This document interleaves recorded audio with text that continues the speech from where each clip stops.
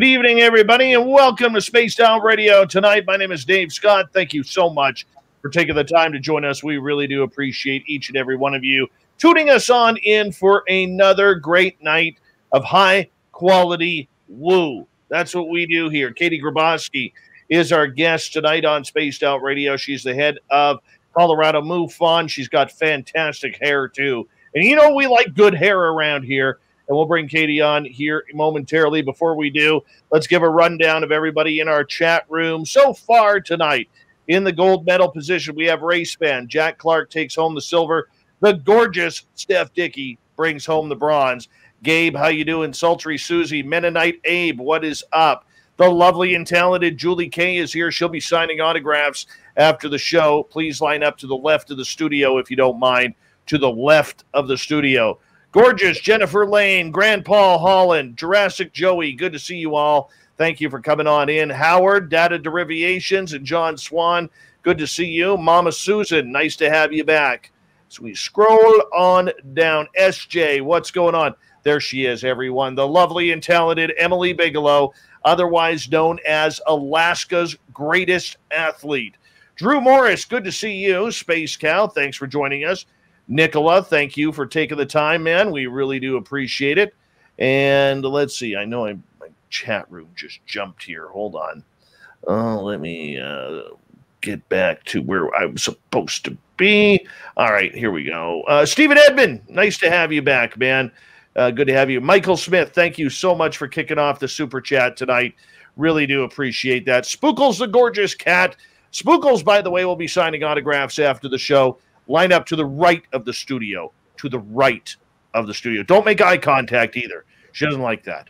All right, moving on down. Stephen Edmond, good to have you here. Apollo 11, nice to see you.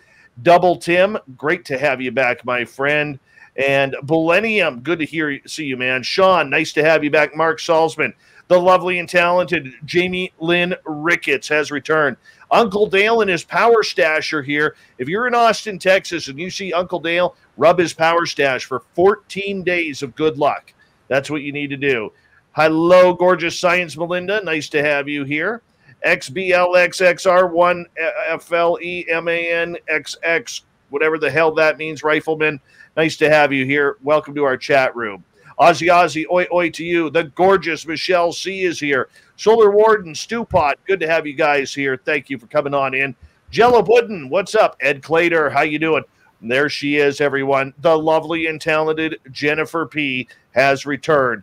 Microglobe, welcome to the channel, man. How you doing? Thanks for adding me on Facebook earlier on today. I really appreciated our little chat that we had. Dirty Filth, how you doing? Alan Hold, nice to see you. Dark Winter Wolf, welcome to the channel. Thank you for coming back. And let's see, who else do we got? Apollo 11, thank you so much for that awesome super chat, man. I really do appreciate that and your support of Spaced Out Radio. Thank you so much. All right, who else do we got here? Ufologist, the gorgeous Jessica McCreary has returned. Todd Hunter, Bassmaster, how you doing? And the gorgeous Wrench Kira is returning now. Look, she's got perfect hair tonight. Perfect hair. All right. The Wizard Grand, Philip Blair is here. The Philip Blair. Elliot D., good to see you. Smokin' Joe, smoke him if you got him, buddy. Richard Elmore, good to have you here. Packwoman, nice to see you on Twitch. Thank you for joining us. And who else we got? Jason 1331, good to see you. Lawrence, what's happening? Hexstar, good to see you. Open-minded Clarity, Michael Lastuca, Big Bad Jim. Virgil's returned. Oh, wow, Virgil's here. Now we can officially start the show. And let's see, who else has returned? Noble Patrick, good to see you. Mr. Man Mister, the Triple M. Yes, we're happy that you're here. All right, let's see. I think we're caught up. Rich Hilke's here, everyone. The Rich Hilke. All right. Anybody want to see our guest's beautiful hair? There it is. There it is. Katie Griboski. Hey, Chefist, what's going on? How's your mustache? Please let us know. Vince Proto, good to have you here. Chad Smith. I'm Chad Smith. I'm Chad Smith. Rocket Niner, what's happening? Irish Lincoln, good to see you. The gorgeous Jenny, thanks for coming on in. All right, a good way to support this show, everyone, is through the super chat. Thank you to Michael and Apollo for kicking that off. Also, a great way to support what we do on a nightly basis here on Spaced Out Radio is, if you're new, hit that subscribe button, ring that bell. We are literally live here 7 days a week on our YouTube channel. So make sure you check us on out. We really appreciate that. We're going to get going here in about 7 seconds. We are going to rock and roll your pants off talking ET and everything tonight. Here we go.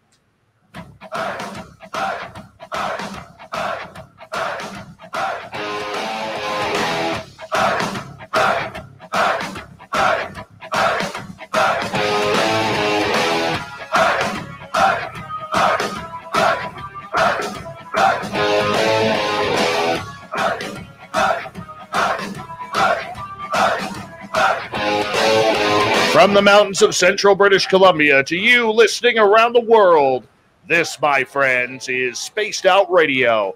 I am your host, Dave Scott, sitting in the captain's chair of SOR headquarters.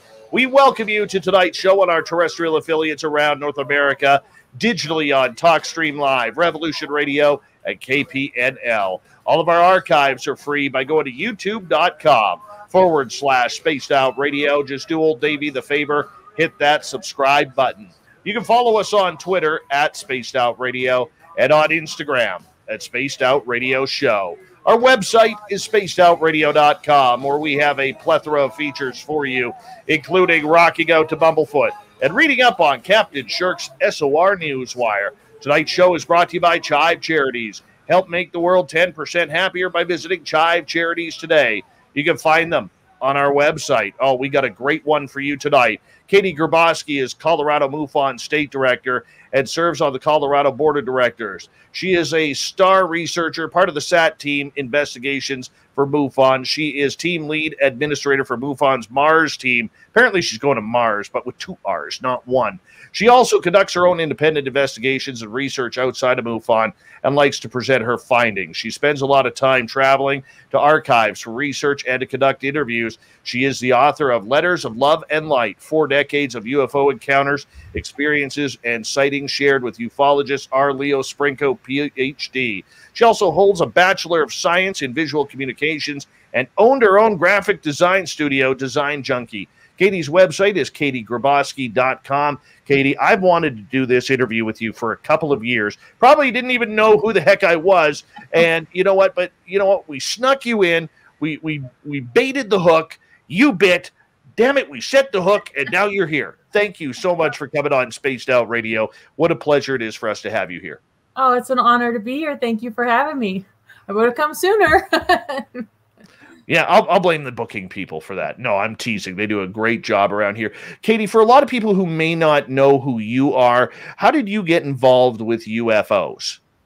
Well, from early on, I was born in Illinois, and my grandparents lived in Lake Geneva, Wisconsin. And so when I was really young, we had 2 sightings. My grandfather had a sighting over Lake Como in Wisconsin that I heard about as a young girl. And then my family and I, in Richmond, Illinois, going back from my grandparents' house, had a couple close encounter sightings of an oblong craft.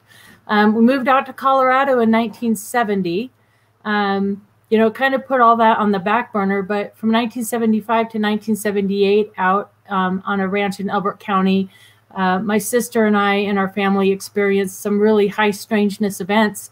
But, like most people, I focused on my family and career. I raised 5 kids and went to school, got my degree, and I didn't start revisiting these strange things that happened to me till 2012.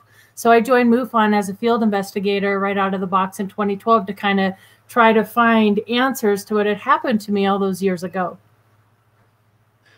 Did you ever think that this was where your life would take you, chasing UFOs? Not at all. No. And I kind of had, a lot of paranormal events happen to me as well. So actually in like 29, I really started getting into the ghost hunters and watching, Grant and Jason, and went out to the St. Augustine Lighthouse and did the Stanley Hotel, and kind of was really looking to, what are these shadow figures in our room, and what is all this paranormal stuff that's happening. So I kind of started there, and then I'm like, what was all that stuff on the ranch? And that led me to the UFO side of things. And once you jump in that rabbit hole, oh my gosh, you never really get out of it. And I think it's fair to say, my husband knows, like, ask me it took me years to become even a believer. I was a skeptic for a long time because I like research and documents. I like proof, tangible things I can hold in my hand. And so I'd be like, I don't know if there's anything to any of this. But at the same time, I had experienced so much that there just had to be. But now I've turned the corner. Maybe 2 years ago, I turned the corner, and I'll get into why a little later. Oh, let's just go there now. You can't tease us like that. Why did you go from skeptic to chaser of the woo?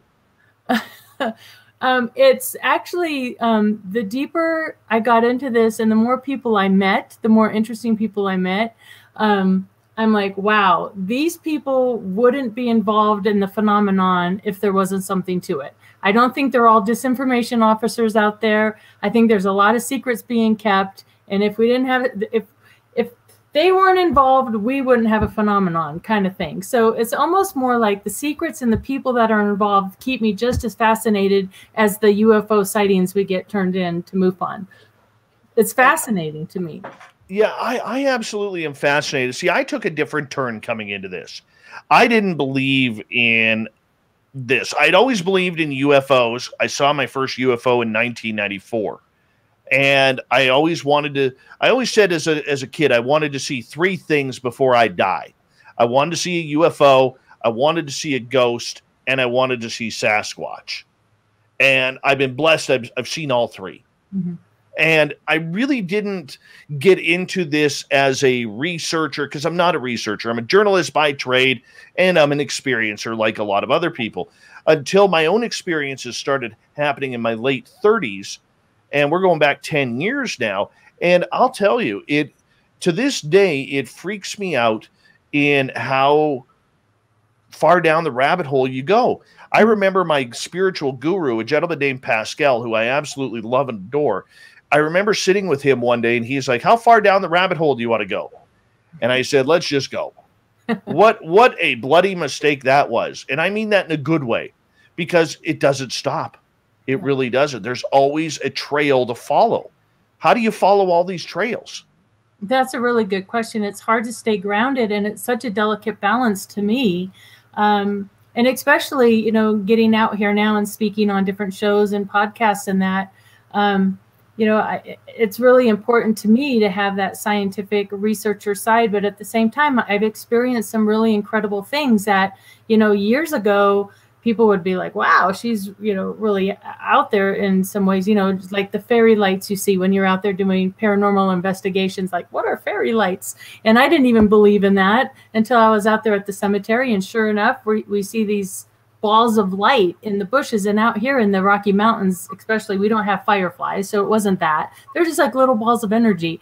And I just couldn't believe I saw that. So I think it's important. There's so many different avenues you can get into, just like you said, Sasquatch and shadow people and the high strangeness UFOs and ETs encounters and abductions, that it's really important, I think, to find your area of interest or your niche, so to speak.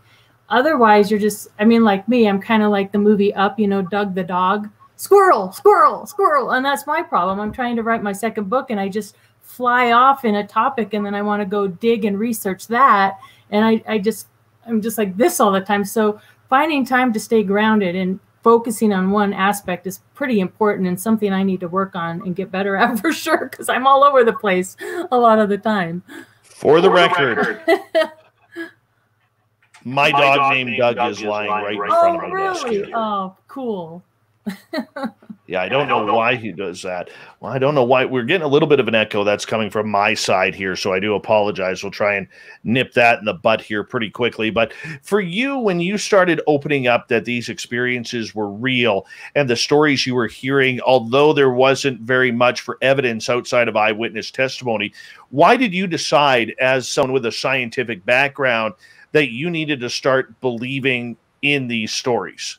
Because this is part of a huge debate going on in the UFO world right now. Well, it's interesting, especially the whole, let me back up for a minute. When I joined MUFON and all the things that happened on the Colorado ranch, we never knew it was ever reported or investigated. We were told to never talk about it. We were threatened not to talk about it when we were kids. So in 2013, I bought a book called Hunt for the Skinwalker by George Knapp and Colm Kelleher, Ph.D. And the only thing I knew about the book was that it was about a ranch. I knew nothing about the Skinwalker Ranch at the time. Get to the chapter, other hotspots, and I start reading about our family's ranch out in Elbert County. Now, I didn't live on the ranch. I want to make that clear. My mother worked for United Airlines, and the father of the boys that lived on the ranch, 2 of the youngest boys and the father lived with us during the week. So they can commute to work, and the boys could go to a bigger school district, Cherry Creek School District. And the oldest son stayed with his mom and her boyfriend at the time. They were on the ranch full time. So my sister and I would go out to the ranch on weekends, taking the boys back and forth. So we did have our own encounters out there on the ranch. So as soon as I knew that this was investigated by Dr. Leo Sprinkle, that's when I decided I really needed to start believing and start really digging in and researching what happened on the ranch. And it was just one connection after another. So I immediately contacted Dr. Leo Sprinkle by mail. He's old school. He doesn't do computers or email or anything like that. And I received a letter back from him in the mail confirming, yes, this is a ranch. And he had all the files at the archives in Laramie. So I'm a 2.5-hour drive from Laramie. So I drove down there that next week. And that's when I learned that, oh my gosh, this not only was investigated by Dr. Leo Sprinkle, PhD, but Peter Van Arsdale, PhD, and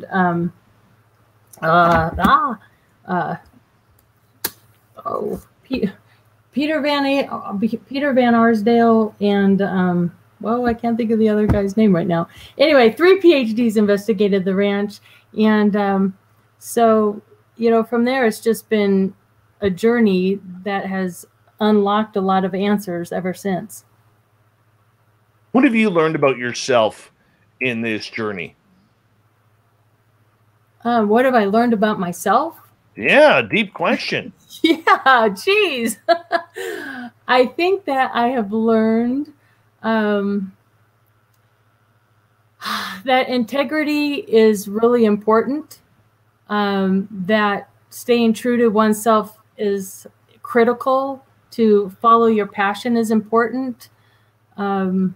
I have learned to take the time to listen to others, and nothing will make you more humble than to really dig deep. So doing this book for Dr. Leo Sprinkle, this is a pioneer in the field who spent over 40 years researching this. And I guess what I learned is we're just reinventing the wheel. There's nothing that I've come up with that people haven't come up with decades before I have. So it's made me humble and really grounded. So I've learned to really appreciate other people's pioneering work, and I appreciate the fact that we may never get answers, but it's the journey along the way, and it's the people that you meet along the way. So I think that's what I've learned. You mentioned something very profound, which is we may not get answers. Mm-hmm. I'm a firm believer, Katie, that we're not ready for answers. Mm-hmm. There's a great portion of the population that are, especially those who are in this field, who've had their own experiences, who want to take that contact to the next level. But for the majority, like if I look at my family and I look at my sister and her fiance, there is no way they're ready. They're too wrapped up in their own little world. If I look at some of my friends down when I lived on the coast, there is no way they are ready because they're all about living their own perfect little lives. But if I look at the people surrounding me in my smaller community here, they're not ready. And sure, I'm generalizing here for a lot of the people who I'm speaking about. However, for the most part, I don't think people are ready. And even people in this field, I don't think they really want that disclosure. They don't want that. They prefer the trickling out because it keeps their name relevant in the field. It keeps them getting invited to conferences. It keeps them maybe getting on Discovery Channel or History Channel documentaries. I see this, any type of disclosure, throwing a real wrench into things, not only with the main population, but the UFO population as well. What would be your thoughts on that? I think it's really interesting that you say that, because I was just talking to somebody the other day about this very thing.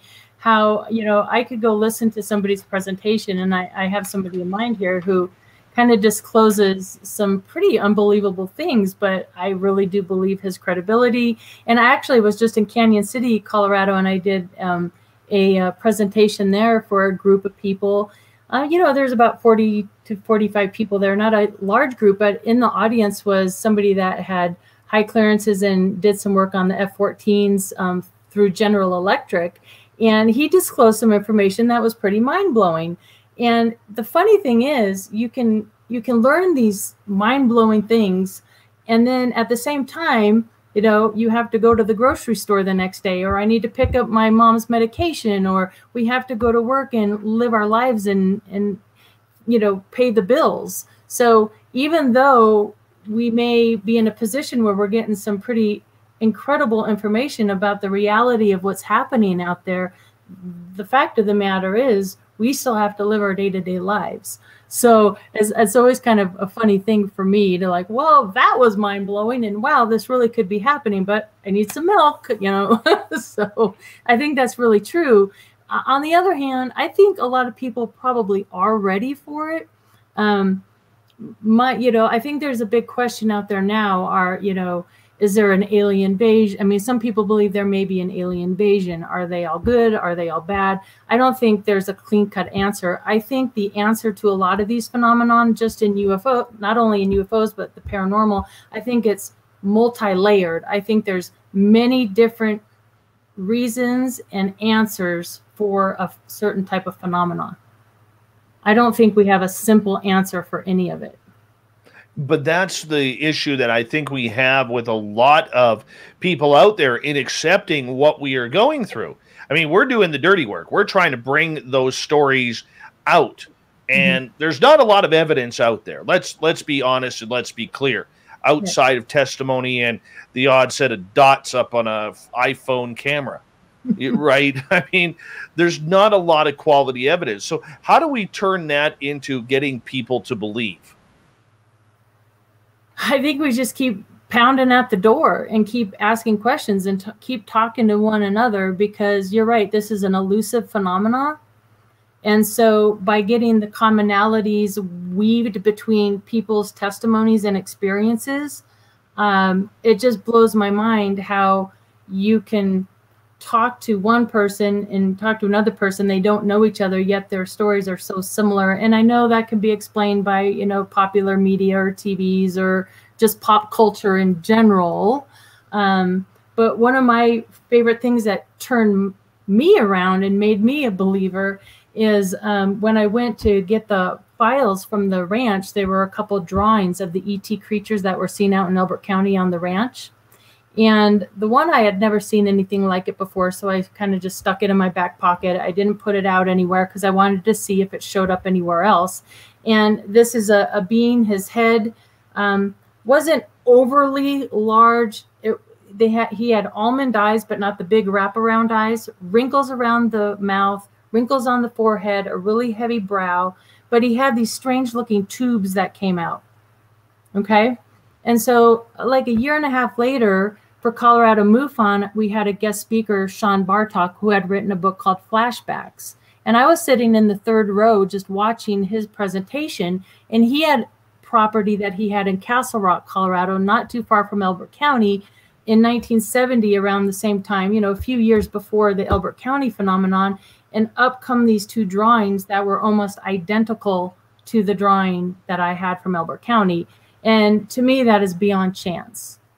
That is weird. I mean, I actually do, when I was at the conference in Laughlin, I made a morph of the two sketches.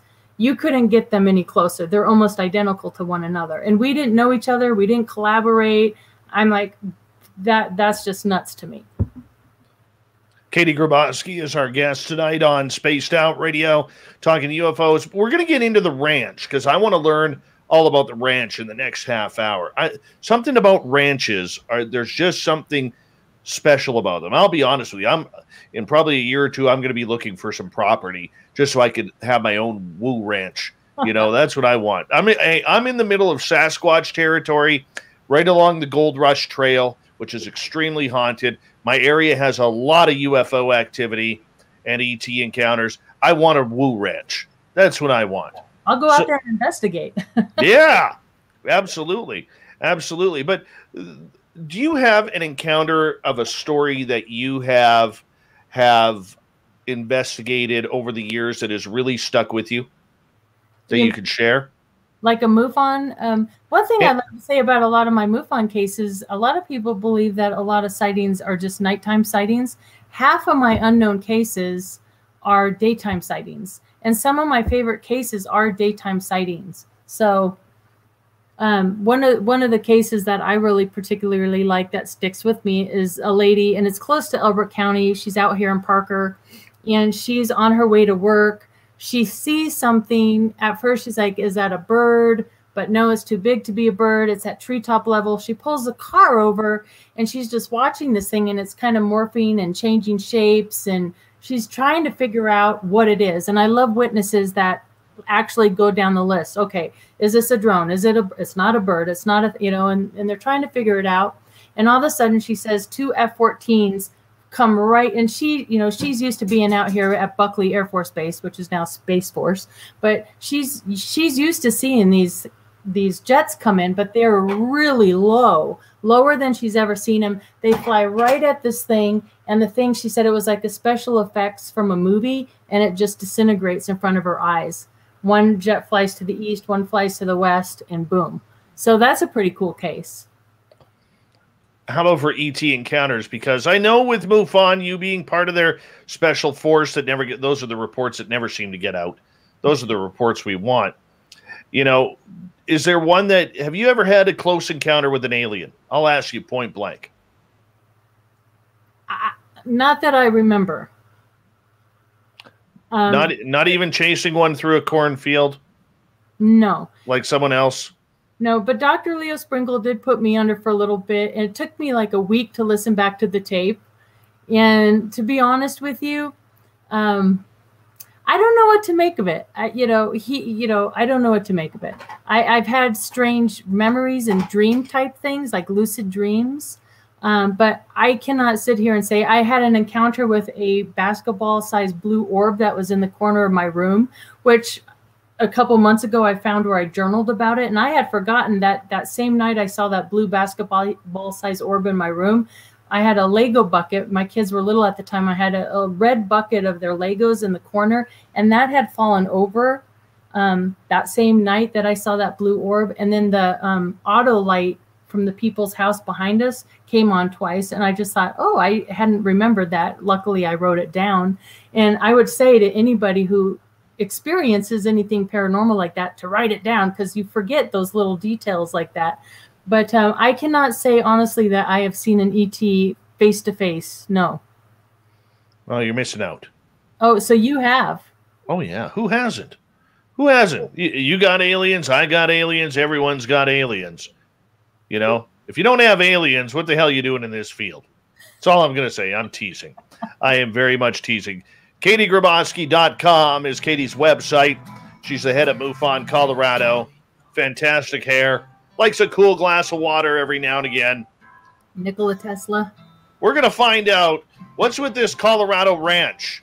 What's it all about? What's the woo that happens there on Spaced Out Radio?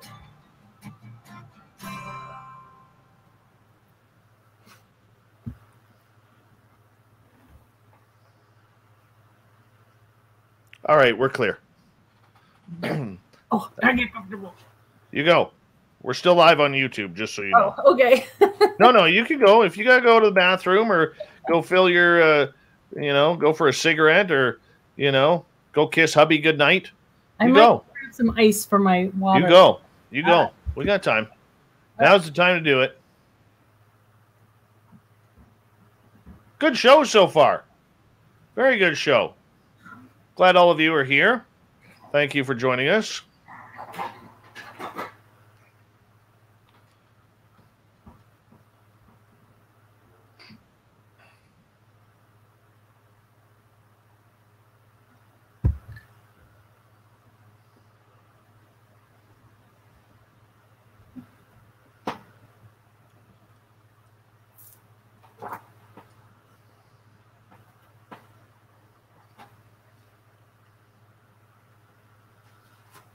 I don't know, man.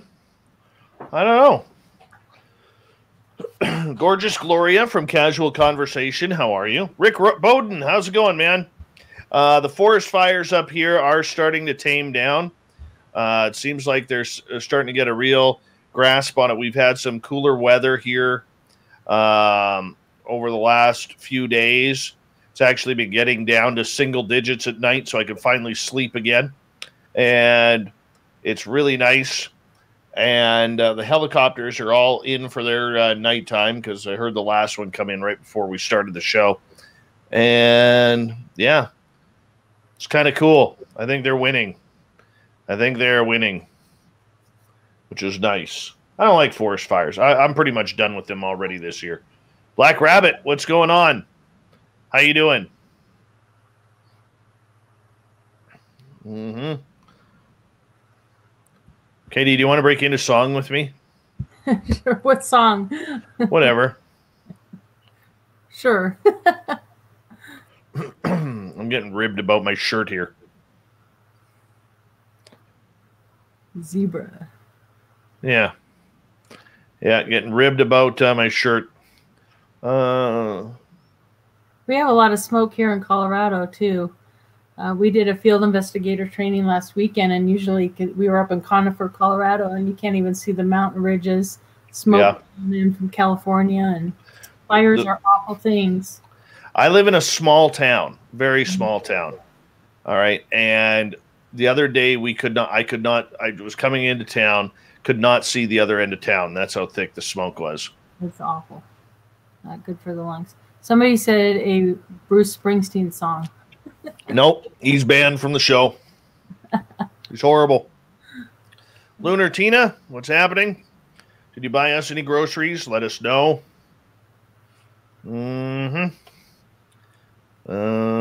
Thank you, Pam C. My shirt is apparently good, according to Pam. Elliot, what's going on? 416 Bitcoin.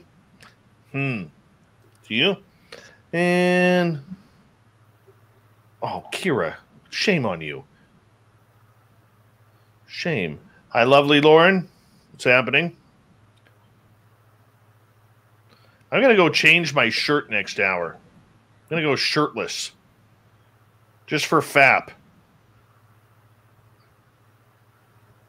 All right. We have about 90 seconds, maybe a minute, probably closer to a minute. My mathematics isn't very good tonight. Mark Ellens, what's happening? Harvey Greensman, how are you? Welcome. Wants us to sing House of the Rising Sun. You ready? You start. If my shower was on, I'd be right into it. Shower songs. I think everybody has a shower Exactly. Exactly.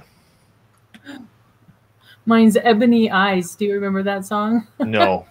That's good. No. It's not a well-known one. All right, we have about 40 seconds. You having fun yet? Yeah, this is fun. This is one of the funnest shows you've ever been on. Yeah. And we're only 30 minutes in. It's fast. All right, big thank you to Media Fox, Apollo, and Michael for kicking off the Super Chat tonight. It's a great way to support what we do. Elliot, it is bad. You had breakfast for lunch. You know, breakfast is for breakfast, my friend. Breakfast is for breakfast. Let's remember the rules here. Thank you, Minister Elaine. We have 5 seconds. Let's get ready to rock and roll here. Here we go, everyone.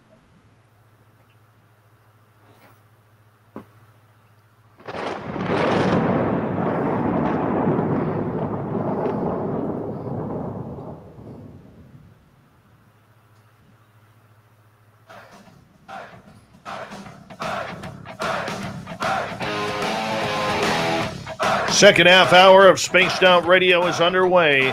My name is Dave Scott. Thank you so much for taking the time to join us. We really do appreciate earning your listening ears. We want to remind you that if you've missed portions of this show or others, Check out our free archives by going to youtube.com/Spaced Out Radio. Do me the favor, hit that subscribe button. Our website is spacedoutradio.com, where we have a plethora of features for you, including rocking out to Bumblefoot and reading up on Captain Shirk's SOR Newswire. Follow us on Twitter at Spaced Out Radio and on Instagram, Spaced Out Radio Show. We continue on tonight with our guest from MUFON, Colorado. We have Katie Graboski, and we're going to get into this real interesting story about a Colorado ranch that she's going to get into deep detail about. Her website, katiegraboski.com. Katie, welcome back. Thank you, Dave. All right, tell us about this ranch. I'm excited. Well, so like I said earlier, this happened between 1975 and 1978. It's actually where Linda Moulton Howe got her start. She was a reporter out here in Colorado, actually lived not too far from where we lived in Englewood, Colorado.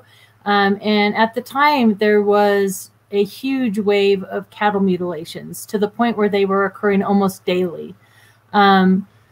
So out there on the ranch, so they bought the ranch in November of 1975. The ranch had sat vacant for 12 years beforehand. And there was already rumors of like lights and ships flying off the property. There were rumors of this disappearing structure that just the concrete was left there. But it was the family's dream to have this cattle ranch. So they, the first week they moved in, the first kind of activity that started was this really strange humming noise that came from under, it sounded like it came from underground. And it was so loud at some times that you couldn't even hear yourself talk over it. It sounded sometimes like a generator or mechanical underneath the ground, though nothing was under there. So I don't know, you know, there's no tunnels, there's no caves. And these sounds would often come when they would see lights kind of fly in and out of the ranch. So it was 60 acres out there. It's still very rural today. But back then there was nobody out there. Like just the driveway was a mile to get to the ranch house. So the first memory, my sister's 6 years older than I am. And at the time I was 9 years old. My sister was 15. And it was a spring day out in Colorado. And if you know Colorado, we get these wet, heavy snows. So it's like the sun's shining, it's nice, but there's snow on the ground kind of thing. And we were tossing the Frisbee back and forth, just, you know, messing around, wasting time out on the property. And we looked down and we noticed that the dirt under our feet is dry. And there's wet, heavy snow. And it was this big, huge, perfect circle. And we just, you know, at that age, we're like, wow, this is really weird. Later, as an investigator, I researched if there were any missile silos or anything like that out there at the time, and there wasn't. But when I ended up, John Schuessler gave me the briefing document from the ranch. And in this document, it actually talks about that big circle out on the ranch, and John Durr, who was the other PhD I couldn't remember the name of earlier, they had photographs of the circle and that. So the humming sounds, these circles where nothing grew, and it would just like, it would be wet here but dry there. So that was really strange. And then, of course, there was the scariest night on the property. We were out there, I believe it was Betty's birthday celebration weekend. The adults were hanging out in the front room. My sister and I and the three boys were hanging out in the boys' room. And all of a sudden the power goes out. The house is dark. And of course, kids are like, get the candles, flashlights. And at that time, a big bright light comes in through the window. We're all freaked out. And this was the scariest thing. And a big booming electrical sounding voice is the only way that I can describe it. It basically said, you know, we have allowed you to remain. Your friends will remain silent concerning us. Basically giving us a warning to remain quiet. And that was a really terrifying night. And that was the night when I got back to our house in Englewood that I went paralyzed. I couldn't talk properly. My mom and my sister were trying to figure out what the heck was wrong with me. And I couldn't say peanut butter and jelly sandwiches. I started getting severe migraine headaches at the time. Yeah, I mean, they were like weekly, really severe migraines. And it was really interesting because a woman came up to me in Laughlin and said, if you had this close encounter with goodness knows what, that can be like mess with the electrical signals in your brain or cause paralysis or migraine headaches, because that's a symptom you hear oftentimes with close encounters are these migraine headaches. So that was a really terrifying when you're a little girl. Yeah. I had one too. A migraine headache? Yeah, and about half an hour later, after I realized it wasn't a migraine, it was actually shapes pulsating in my head. I went outside on my friend's property on their 10-acre mini ranch, and there was a UFO on the ground. Isn't that interesting? Yeah. Makes a lot of sense what you just said. Yeah, it makes a lot of sense. And then, so as I'm researching all this, the sheriff out there at the time, if you watch Linda Moulton Howe's movie, A Strange Harvest, do you remember that show? I've never seen it. Okay, I think you can get it online now, but it's on the cattle mutilation phenomenon. And in there, she actually interviews George Yarnell, who was the Elbert County Sheriff at the time, and also Bill Waugh, who was the undersheriff. And so Bill Waugh's wife and son live out in Florida. So I flew to Florida to interview Gene Waugh and Bill Waugh's son Keith, and got great interviews with him. And Gene pulls out this big binder full of newspaper articles from back in the day that she had saved all these years because, George Yarnell and Bill Waugh were in these articles. And she was so gracious. She's like, "Oh, Katie, take them home and make copies and da-da-da." And so from those articles, I was able to put together a list of more than 200 people and other ranches in the area that have also experienced not only cattle mutilations, but UFO sightings, strange humming noises, and all sorts of other activity. In those papers, there were articles about these menacing helicopters. And Keith Waugh and Bill Waugh talk about these choppers that would be down in the valleys, and they would take off. And we didn't know. So a big question for me was, were the helicopters in the military? Because we knew NORAD was involved, and Camp Carson, Fort Carson was involved out there. So I didn't know if they were out there mutilating cattle and testing like the soil and the water for chemicals, or if ET was out here doing something to the cattle. And it wasn't just cattle, it was horses and sheep and other animals. And I think, like I said earlier, I don't think the answer is really cut and dry. I think it was both. I think both things were happening. And I know that Christopher O'Brien and Chuck Zukowski are kind of the cattle mutilation experts. They've been researching this area for decades in the San Luis Valley and everything out here in Colorado. And I've learned a lot from them. And, according to Christopher O'Brien, a lot of the cattle mutilations do have logical explanations for them. They are solvable, but there are those handful that are still left unknown, that are high strangeness. And in one interview that I did with another rancher, she actually grew up in the area. They have streets named after her family. I mean, they were pioneers in this community. And she went to the small little high school out there. In 1978, she graduated and married and moved to Rama, Colorado, which is just right on the border of Elbert County. And they had a lot of acreage out there and a cattle ranch as well. And her husband was out on horseback checking the property for calves. And he came upon a calf that was dead. And the calf had 4 cuts in a perfect square. The top of the fur was removed, but the skin was still there. But the calf was dead. And so he gets on his horse, he goes back and he gets Sheila. Sheila and her husband go back in the pickup truck. And she said that took maybe 15, 20 minutes to get in the truck and go back to the calf. By the time they got back, that calf had been completely mutilated, organs removed, just blood in the cavity. No track marks, no helicopter sound. They're miles off the road. Nobody just pulled alongside. She said they felt like they were being watched. They said it was terrifying. They're very religious people. She felt evil to her.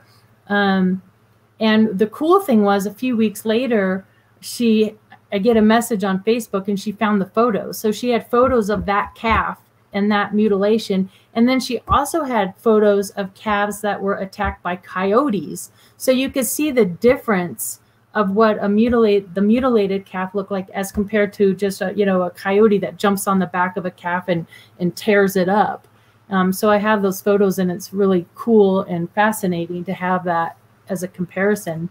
So a lot of mutilations were happening, and people, it was an eerie time. You didn't go up to anybody's house at night. People had loaded shotguns by their door. They had rewards out. There were newspaper articles. I mean, $10,000 reward back in the late 70s was a lot of money, and at the time they thought possibly they were, religious cults, maybe mutilating these cattle. But I think we can rule that out safely. It wasn't cults, because it wasn't just Colorado. This is Kansas, New Mexico, Nebraska, Missouri, Montana. I mean, these were happening in all these different states at the same time.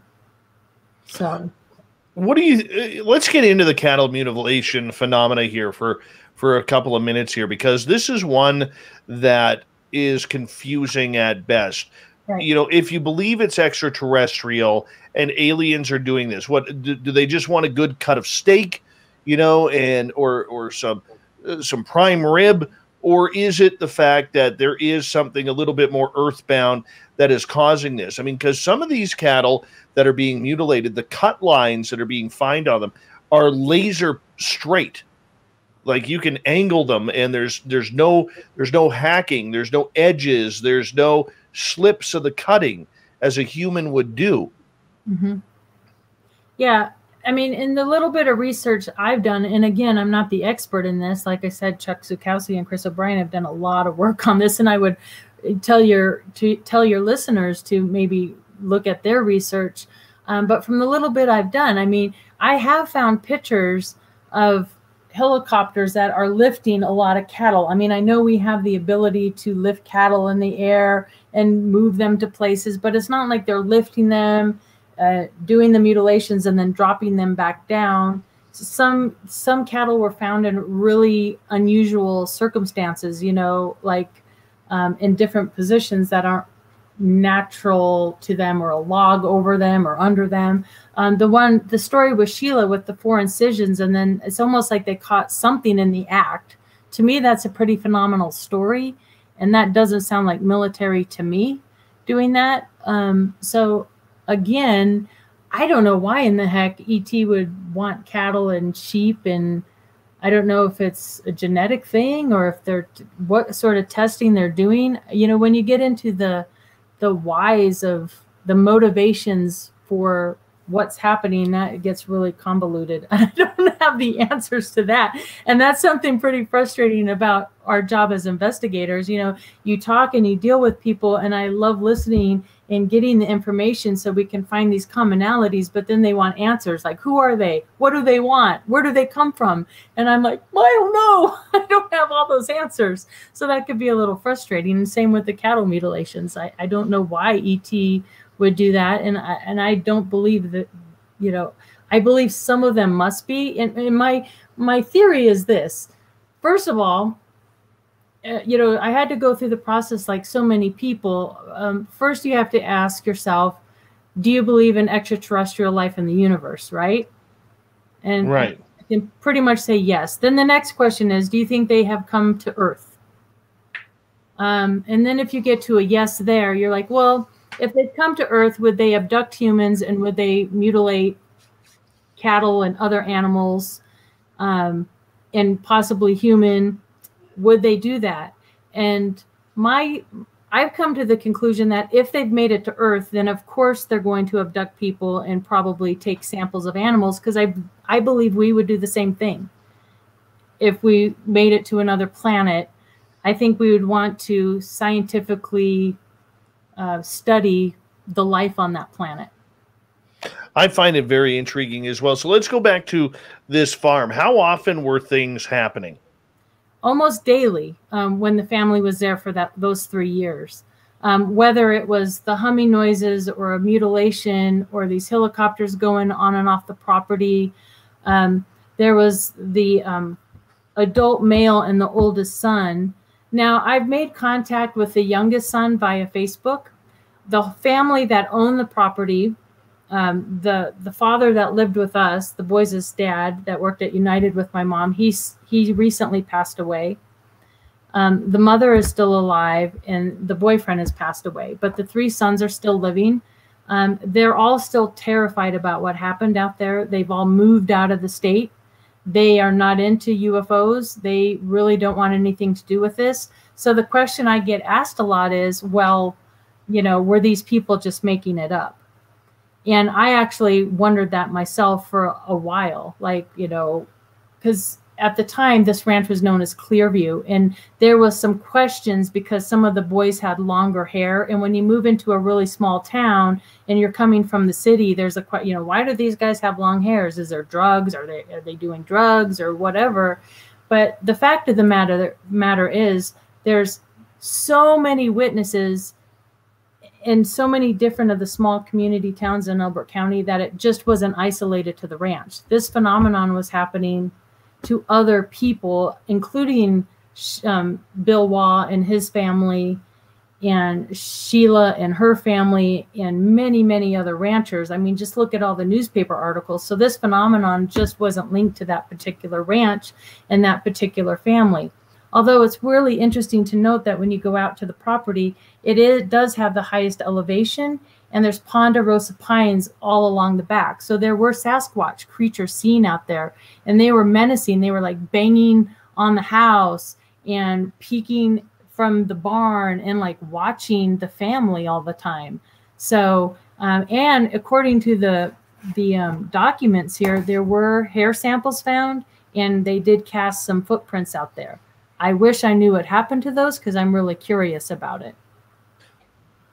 You're making us all want to go down there and check things out. You totally are. You know, it reminds me of my friend's ranch up here, although it was only 10 acres, small hobby farm, if you want to make it realistic. It's amazing that when you have one, how everything else goes with it. So if you're having paranormal activity, all of a sudden the fairies are there, the shadow people are there, the UFOs are there, the Sasquatch are there. Anything strange that can happen, it all seems to lump in. Did you ever wonder if it has to do with the energy of the place, or if there's something like a portal calling everything in or around the property? Yeah, that was that's something I really took some time in. And again, I mean, I'm not coming up with anything new here. I believe other people have thought of this and researched it as well. But preparing my presentation for Laughlin, I started researching, you know, the Bradshaw Ranch and the Skinwalker Ranch and the Blind Frog Ranch. And with my Mars program for MUFON, what Mars program is, it is a program where I had a team of 15 redactors, and we went through all the Pandora files that Debbie Ziegelmeyer actually organized all these years ago. And they were pre-case management systems, so pre-internet, when everything was on paper for MUFON. And we went and redacted all the personal information, all the names and places of employment and phone numbers and all that, so researchers can go back and see these documents and use them. And while I was redacting these old files, I came across another ranch that predates Skinwalker Ranch and predates the Elbert County Ranch, and it's in Ohiopyle, Pennsylvania. And was and the same thing, paranormal, Sasquatch, UFO sightings, humming noises, I mean, all of it. And so what's interesting, I put a pin in Ohiopyle, Pennsylvania, and a pin in Skinwalker Ranch, and they're just, bam, straight line across. But then I started looking at all these different ranches, and there's another ranch called the Meadows, Trey Hudson.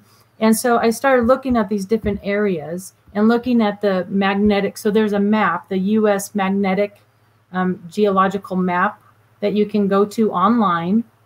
And the lightest shade of pink is where the magnetism is at its highest. So the magnetism really, really pulls tight. I think the lowest is dark, dark blue, where they repel each other.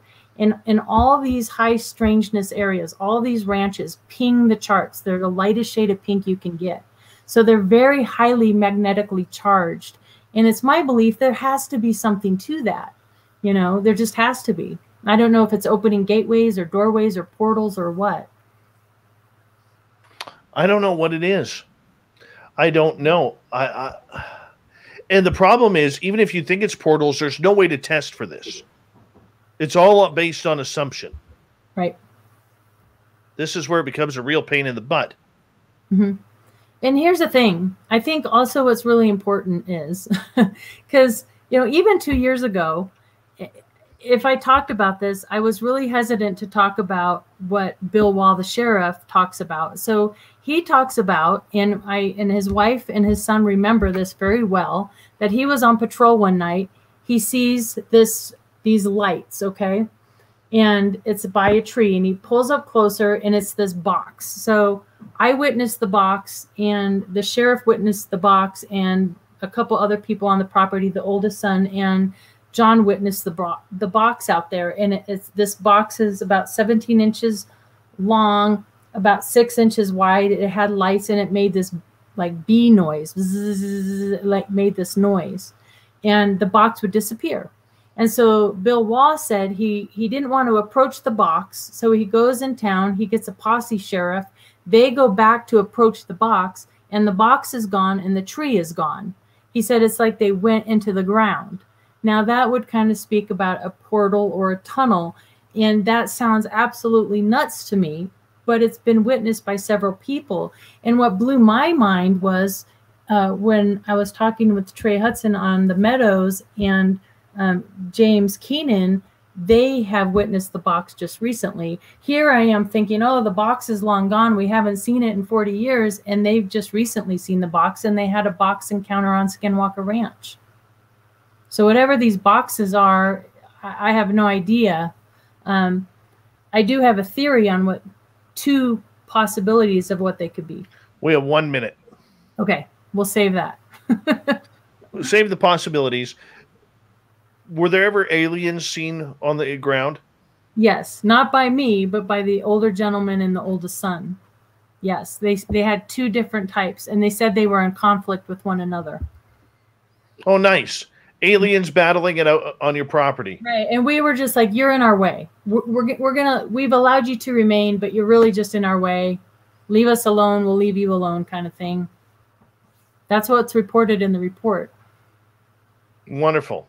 I couldn't imagine what that would be like to have aliens duking it out in a big, street brawl right in the middle of my cornfield or my hay field. What do? They bring in a crop circle to cut out a ring, so that way there's one alien sitting on the outside with a bell, ding, ding, let's go. I don't know. Yeah, I don't know. But what's fascinating is how different they look. And I'll talk about that too when we come back. The two different ones that were spotted out there. I don't know. That sounds like a plan. Okay. Let's get into some aliens next with Katie Graboski. She likes her aliens. Never seen one, as far as she knows.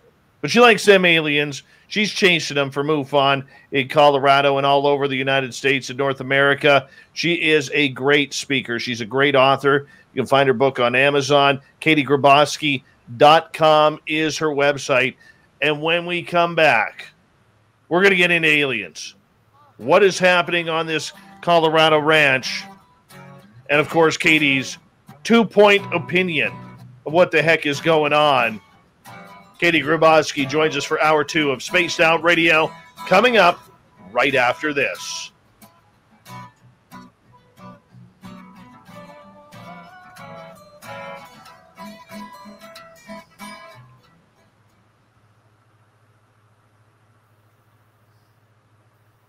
All right, we're clear. I'm going to just run my dogs outside. I'm going to refill my glass, and I'll be right back, okay? Sounds good. I'm going to mute you, and I'll be right back.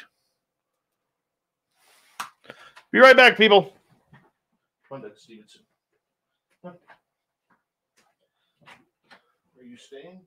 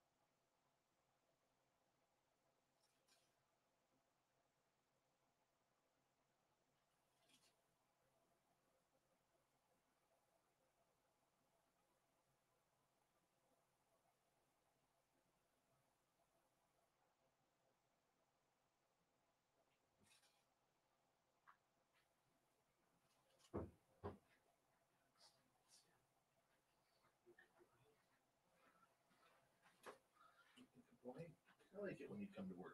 I do.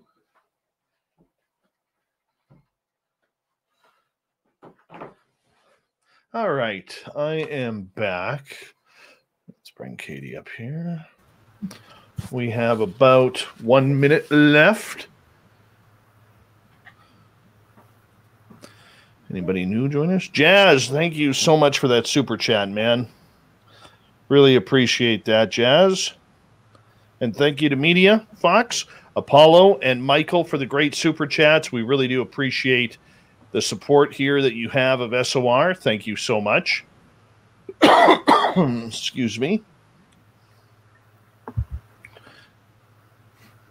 You having fun yet? Yeah. Yeah, I thought so. I thought so. All right. So we got about 35 seconds before we're going to come back from break. Make sure I'm not missing anybody who's entered the chat room. Snakes on a UFO, what's happening?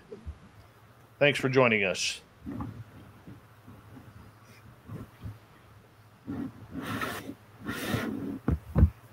I did put on an identical shirt. That's right. Fullerine, how you doing? Welcome to the show.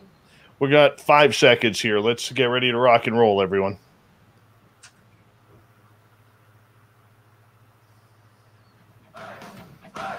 You're listening to Spaced Out Radio with Dave Scott. Follow Dave on Twitter at Spaced Out Radio and on Facebook, Spaced Out Radio Show. Kicking off hour number 2 of Spaced Out Radio tonight. My name is Dave Scott. Thank you so much for taking the time to join us. We really do appreciate earning your listening ears wherever you are on this beautiful planet we call Earth. Thank you to everyone listening in on our terrestrial affiliates around North America and digitally on TalkStream Live, Revolution Radio, and KPNL. All of our archives are free by going to youtube.com/Spaced Out Radio. Just do me the favor, hit that subscribe button. The Desert Clam has set the password for tonight in the SOR Space Travelers Club. Lectisternium.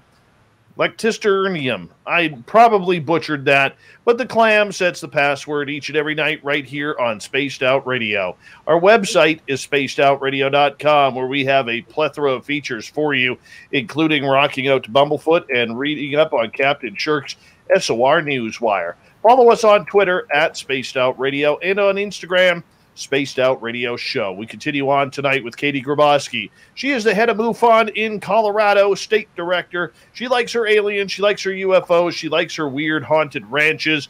Her website, katiegriboski.com. Katie, thank you so much for joining us. Of course. Now, right before the break, you were going to tell us a story about these aliens that were walking around this Colorado ranch. Right. So the oldest gentleman and the oldest son apparently had encounters and these telepathic communications with these beings that are out there. I personally never saw them, nor did my sister. But we got to hear, every Sunday night when the boys would come back, we'd hear about the things that were going on at the ranch. And it's also in the briefing document that I acquired years later. And like I said earlier, we have those sketches. I don't know if I held them up, but I kind of described what they look like. They're in the book Letters of Love and Light, where you can see the two comparisons side by side. But according to the briefing document, there were two different types seen out there. One was very mechanical, which interestingly enough, I was just standing in line at the grocery store one day, buying my peas and my steak. And I'm looking at the magazines, and there was an issue of Popular Science, and they had AI on the cover, and it looked pretty similar to the drawing of the weird tube guys. And I'm like, well, that's sort of interesting. I wonder if that's some sort of an AI type of mechanical, and of course the mechanical voices, are those connected? Could it be like an AI type being? And then the other entity that was seen on the property were more humanoid-like, kind of like the Nordic type of ET being, and they said that they were in conflict with one another. What that conflict is, I do not know. But basically the gist of it was, hey, we're here doing what we need to do. Whether they were there to I know that on Skinwalker Ranch, I believe, and the Blind Frog Ranch, they're looking at gilsonite. I don't know if that's a man-made. I don't know a lot about gilsonite, but I don't know if there's certain minerals or meteorites on these locations, or if it has to do with the geological areas that maybe they're there. I don't know the whys of things, but that's what was reported out there. Interesting. Now, you have a couple of theories as to what's going on there. What's your theories? I had some theories on the boxes, because when I interviewed Sheila, she had mentioned, and I had read this in other reports, and when I talked to other ranchers, that as far as the cattle are concerned, the cattle where the mutilations were occurring, the cattle would all kind of huddle together and be really calm. But the cattle in adjoining pastures where the mutilations were not occurring were really freaked out and like acting erratic and kind of just, they were just freaked out. And so I had wondered if the boxes were sort of some sort of calming device or some sort of mind control device. That's one theory. The other reason I say that is in the report, it talks about a officer from Camp Carson going out and investigating the property. So we know there were people out there from the military investigating the area. And he had mentioned that in the Ponderosa Pines in the back of the ranch house, he felt like something took over his mind and would pull him into the Ponderosa Pines and then would release him, and he would run back, and then it would take over his mind, and then it would release him. And he said that happened 5 times, which implies to me some sort of mind control device. And I thought, that would make sense. Or my other theory is maybe if they were communicating like that disembodied electrical voice we heard, if that box wasn't some sort of a communication device. Those are just some thoughts that I personally have. Do you think that Colorado being a very militarized state, including the head of NORAD at Cheyenne Mountain, do you think the military has any play in this? Yeah, I think I do. I do. I have a couple of reasons for that. There's no question we have photographs that the military, they were out there. I have notes and documents stating, that NORAD was involved and they were instructed to handle Bigfoot. And actually, they even told George Yarnell and Bill Waugh to really stop going out on these cattle mutilation calls, to kind of, tuck it under the rug, so to speak. But one of the things that I've been really researching lately, and I find interesting in this document here, they talk about 2 A7D interceptors that crashed in pursuit of a UFO. And I'm like, well, certainly if 2 interceptors crashed, there would be articles or some news about it. So I was able to locate some newspaper articles about these 2 interceptors that went down. And then just yesterday, I get this in the mail. So I can see why John Greenwald gets really excited about FOIA requests, because I FOIA'd requested to Kirkland Air Force Base about the 2 A7D interceptors that went down. So I spent yesterday combing through this huge stack of the incident report to see if there's anything unusual. A good portion of it is redacted out, but what I find unusual about it, it matches the time of these high mutilations. B, in this report, it states that it was a pilot and a trainer, and the cause was that the instructor told the pilot to turn on his beakers, his lights, and he turned them off and ran into it. But what is stated in here is one of the pilots misidentified another craft's lights. And this is out in the middle of nowhere, and it doesn't even mention anything more about what that other craft was, and then it's all redacted out. So the 2 interceptors hit each other in the tail. They both crashed. Both pilots ejected, and they both survived. But another interesting thing is they were loaded and armed with live ammunition, which, from what I understand, and people out there can correct me if I'm wrong that are out there in the military, but during training missions at night over civilian homes, I don't think it's normal to have loaded ammunition on these jets. So I just find the whole thing really unusual. And it is reported from the sheriff that they were in pursuit of a UFO. Now, it doesn't say this in these documents, but I was able to get verification that these two interceptors did go down. So I think that's pretty interesting stuff.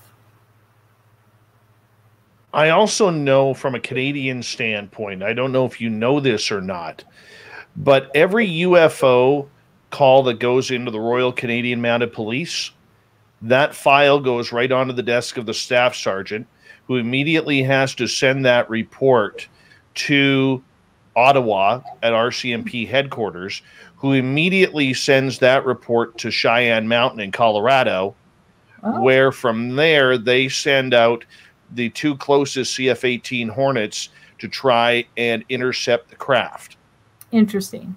And which also to that other report I talked about earlier of the lady with the two. That's really interesting. Which also means, and this is where it gets a little bit interesting, and I've talked to people in Ottawa about this, who are part of the government, that every report that they take down. So when the RCMP asks for a report of what you saw, they're asking for your name, your birth date, your phone number, your address, any other witnesses. All of that information goes to Colorado as well. Oh, which means that any Canadian who has reported a UFO to the RCMP and they have taken a full statement now has all of their information sitting in Cheyenne Mountain. Interesting. I just hiked around Cheyenne Mountain a couple of weeks ago on my way back from Canyon City when I did that thing. They have a little park there, and you can hike kind of at the base of it. It's the Cheyenne Mountain State Park. And of course, you can't get any closer than that. But, you know, I do believe Christopher O'Brien talks about a cattle mutilation where the cattle that was mutilated was actually on the doorstep of NORAD. So there was a whole event with a mutilation with that. I believe that I think a couple things were happening out on that ranch. I believe, and that's something I've asked my witnesses time and time again that I've interviewed that went through things, that had experiences at the time. I'm like, do you believe the military or NORAD or our government, whoever, the powers that be, were out there creating and trying to scare the bejeebas out of people, or was something really unusual from some extraterrestrials out there creating this? And I think it's a combination of both. I think both things were happening. And interestingly enough, and I'm going to bring up something really controversial here, but, you know, out in Laughlin, they had Richard Doty out there. And Richard Doty, for many who know, he is a proclaimed disinformation officer. I mean, he has told us that's what he did for the military, but he was there speaking. And so he was walking out the door. I was walking in the door, and I kind of cornered him, and I asked him a few questions. I didn't know if he had a Colorado connection at the time, but I kind of just wanted his opinion on, you know, hey, was NORAD, was the military involved? And he said exactly that. Number one, he kind of told me, he's like, if you want to find information, he said, oh, we were just talking about your presentation. I don't know who we was, but he said, we were just talking about your presentation. And I said, well, where can I get information about these two A7D interceptors? And he said, well, you need to FOIA the mishaps office in Kirtland. So he did do that, and that's who I got the response from and these papers from. Hopefully they're legit. And then secondly, he said he believes that there were psychological DARPA experiments going on at the time, as well as unidentified flying objects and unknown things happening at the time. So, and from my evidence in the research I've done, that would line up with what I have found as well. You believe, though, it's all tied together, the cattle mutilations, the alien sightings. Do you believe the paranormal happenings or the cryptid happenings are tied in as well? I do for these high strangeness ranches, and even outside of that, I've talked to so many abductees and people who have ET contact or close encounter sightings that all of a sudden after that happens, and Dr. Leo Sprinkle's work talks about this as well, where all these other paranormal pieces start entering their lives that coincide with this contact, right? Dr. Leo Sprinkle called them the packs or stages that ET experiencers go through. And I have found that true with so many people that I have talked to, whether it's lucid dreams starting up, intuitive psychic abilities getting enhanced, hearing strange knocks or noises in the house or shadow figures, or seeing these balls of light. Some are blue, some are orange. I hear orange orbs a lot. So there's just these check boxes that as an investigator and a researcher, you start hearing it over and over and over. You kind of have this list in your mind like, oh yeah, heard that before and heard that. And a lot of them are tied together. Now, when it comes to the Sasquatch beings, that's really interesting too. I think his name is Stan Gordon, wrote a good book. I have it here in my library somewhere on the Sasquatch and the UFO encounters. Oh yeah, here it is. It's a Silent Invasion, the UFO Bigfoot casebook. And this is interesting too, because just like the ranches, it seems from his research that some of the Bigfoot encounters also have a UFO connection and some don't. So I don't know if it's an interdimensional thing. You know, sometimes you hear the Bigfoot accounts where you'll see just a flash of light and then boom, they're gone. You also hear the accounts of Sasquatch encounters where they have these telepathic thought. So I don't know if they're ET beings themselves or connected to the ETs or what, but the Sasquatch that were out on the Elbert County property definitely were connected to the craft, because they're certainly not spotted out there all the time or anymore. It was like they were there only because the craft were there. So okay, that leads to an interesting question, because a lot of Sasquatch researchers do not believe there is a tie to UFOs and or extraterrestrial content. But in a case like this, where it's both happening on the same property, you would think that there is a correlation between the two. Absolutely. And my sister's very analytical. She's in radio and stuff, and she had a separate experience, separate from my own. She actually went to the high school prom with the oldest son, and they went to the ranch property at night after prom, and they experienced a downcraft. And she was like the Sasquatch Bigfoot creature they saw was almost like a bodyguard or workers, like they were directly connected. So maybe, you know, only a handful of them are, but I think some definitely are. There's too many reports that state that, if you go through history.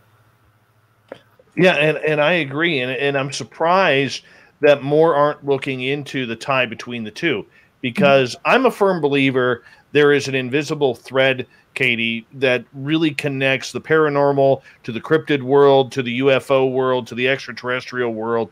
I really think that is the next place that we need to start investigating as investigators. As I think we've tried to segregate every topic way too much, to the point where we don't want to believe there is connection between it all. But when you see a case like this, where on one property you have everything happening, there is no other solution than this is all tied together. And I wish more researchers would take the time to understand that. Absolutely. And not only just the phenomena, I mean, our five senses, right? I mean, there's also the whole other side of it that you can't see, touch, taste, feel, which is this whole intuitive psychological side of it too, which to me is just as important. The lucid dreaming and the enhanced abilities with so many contactees all have a big role in the whole phenomenon as well. I, like you, believe that there are so many cases and so much evidence that tie these phenomena together, and that's in where the answer is going to lie somehow, some way. Katie Griboski is our guest tonight on Spaced Out Radio. We have just over 4 minutes before we have to go to break at the bottom of the hour. Kate, with this ranch, and we're going to change topics at the bottom of the hour, but with this ranch, do you want or do the current owners allow any type of investigation there?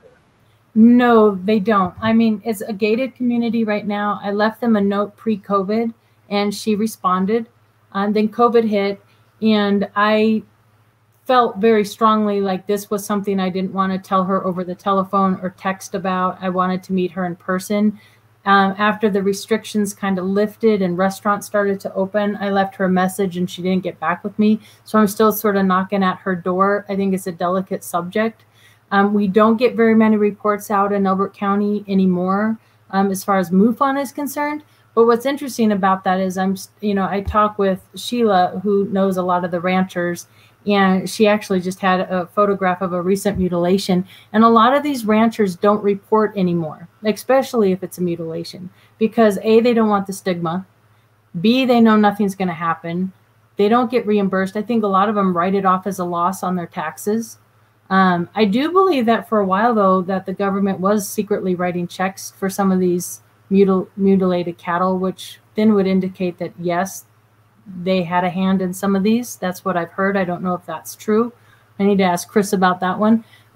So a lot of these things don't get reported, that small town stigma mentality. And that's why I say Elbert County and I don't give the exact town in Elbert County. Elbert County has 5 really small towns, and they're all very small communities.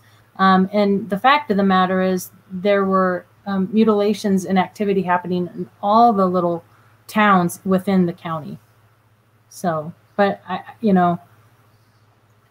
So this is a known secret that people don't talk about. Yeah. Now, as time is winding down here, we got about 2 minutes.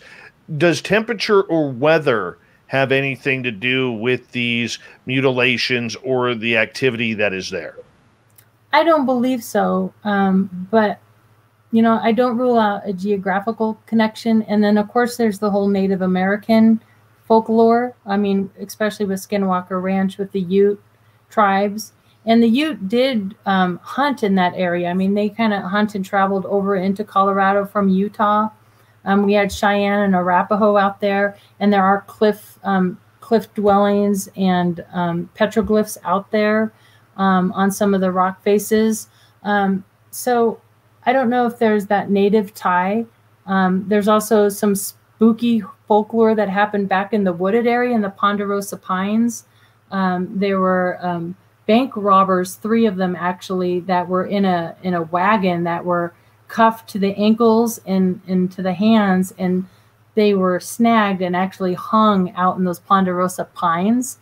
So that's kind of creepy and spooky. I don't know if that makes it more haunted out there or what, but that Native American connection I wonder about as well. So that's kind of fascinating, the history of the land itself. No kidding. No kidding. Well, that's pretty interesting regarding that, because I was wondering if the weather is like what it's like up here where I am. You get 4 seasons.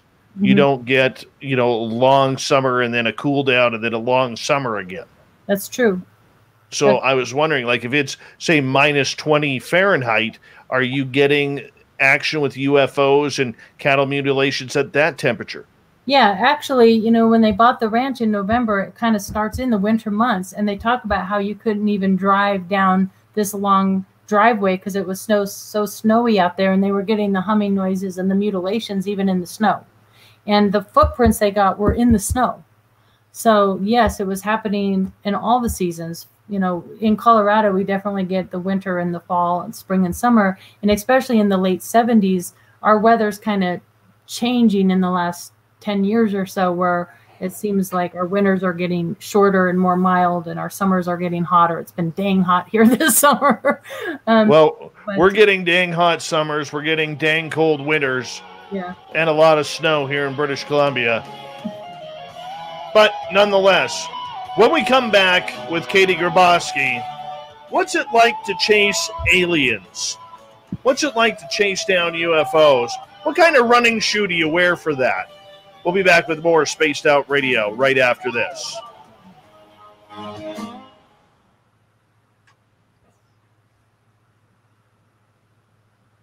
All right, we're clear. Good times. Let's see. I wear a high heel shoe. No, that would not surprise me. A nice stiletto will always do that. What a way to run through a cattle field in a nice stiletto. Closed toe so the poop doesn't get in there. That's funny.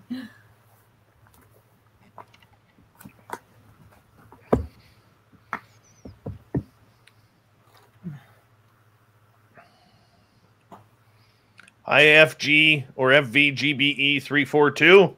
What's happening?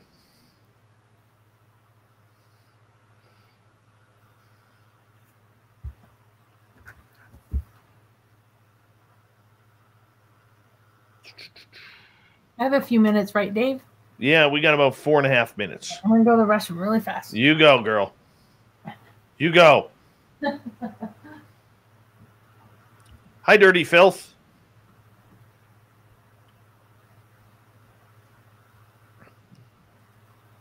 What are you drawing now, Filth? Oh, stiletto heels running through. That's what you're doing. Mm-hmm. Mm-hmm. Make sure they're closed toe, buddy. Hi, Sandra. Hi, Sandra. Hi, Sandra.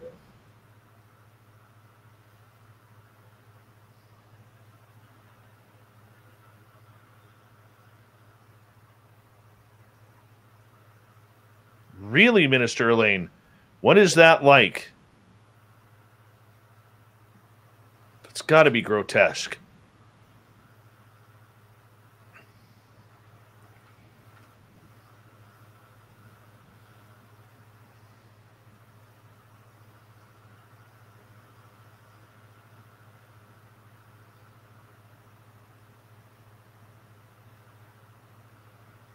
The hell are you insulting my shirt here? Dave has lions outside his house all the way from Africa for wearing that shirt, tricking those poor cats into him being Juicy Zebra. That's terrible. Chris Mo, Troy SR71, how are you? We're at 201 people. That is phenomenal. Awesome. Thank you all for listening tonight. Yeah, Katie's great, isn't she? Don't tell her I said that. She's coming back. I didn't hear you. Okay, good.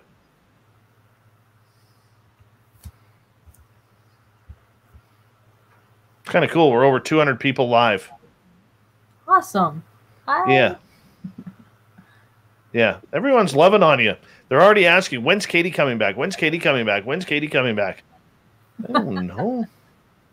I don't know. She might not even like us. She might not understand our Canadian accent. Hi, gorgeous Beverly Holmes. How are you?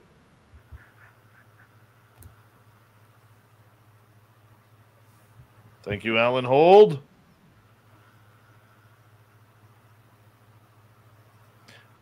What's with why are you knocking the shirt? My shirt is fantastic. It's comfy.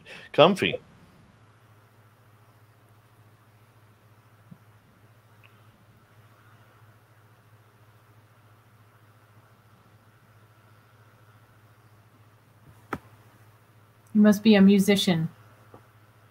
Learning to be. Oh, awesome. Thank you, Fapster, for that great super chat. Appreciate you, brother. Really do. I always wanted to learn how to play guitar, and I was never allowed to as a kid. And then as an adult, I got this one for my 39th birthday. Nice. And just never had time to take lessons. And so now I'm in lessons. My son is in lessons because I have a little 8-year-old metalhead. That's awesome. Yeah. Hi, Aiden. How are you? Yeah. Let's see. What's he into right now? He just found Green Day and Nirvana. Nice. Yeah. He sits on YouTube and just plays music. That's awesome. Irish Lincoln, how you doing?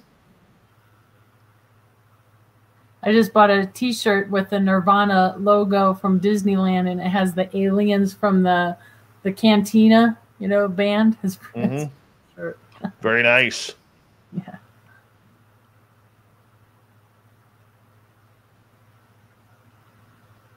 All right, big thank you to FAP, Snakes, Jazz, Media Fox, Apollo, and Michael for the amazing super chats. It's a great way to support what we do on this show on a nightly basis. And if you're new, give us a thumbs up. If you've just hit that subscribe button, ring the bell. We are here 7 days a week for you. And so check us on out. Here we go, everyone.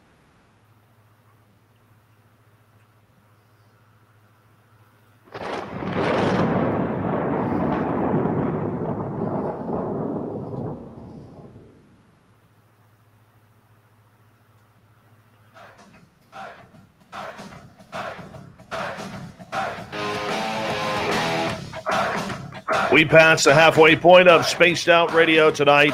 Thank you so much for tuning us in. My name is Dave Scott. Thank you for joining us on the Mighty SOR. Want to remind you that if you missed portions of this show or others, check out our free archives by going to youtube.com/Spaced Out Radio. Do me the favor, hit that subscribe button. Our website is spacedoutradio.com, where we have a plethora of features for you, including rocking out to Bumblefoot and reading up on Captain Shirk's SOR Newswire. Follow us on Twitter at Spaced Out Radio and on Instagram at Spaced Out Radio Show. We continue on tonight with State Director for MUFON in Colorado, Katie Griboski. Fantastic hair, excellent speaker, and we're going to bring her back on. Her website is katiegriboski.com if you want to check it on out, which we suggest you do. Katie, welcome back. Thank you, Dave. All right, let's get to the important stuff right off the bat. What kind of shampoo and conditioner are you using?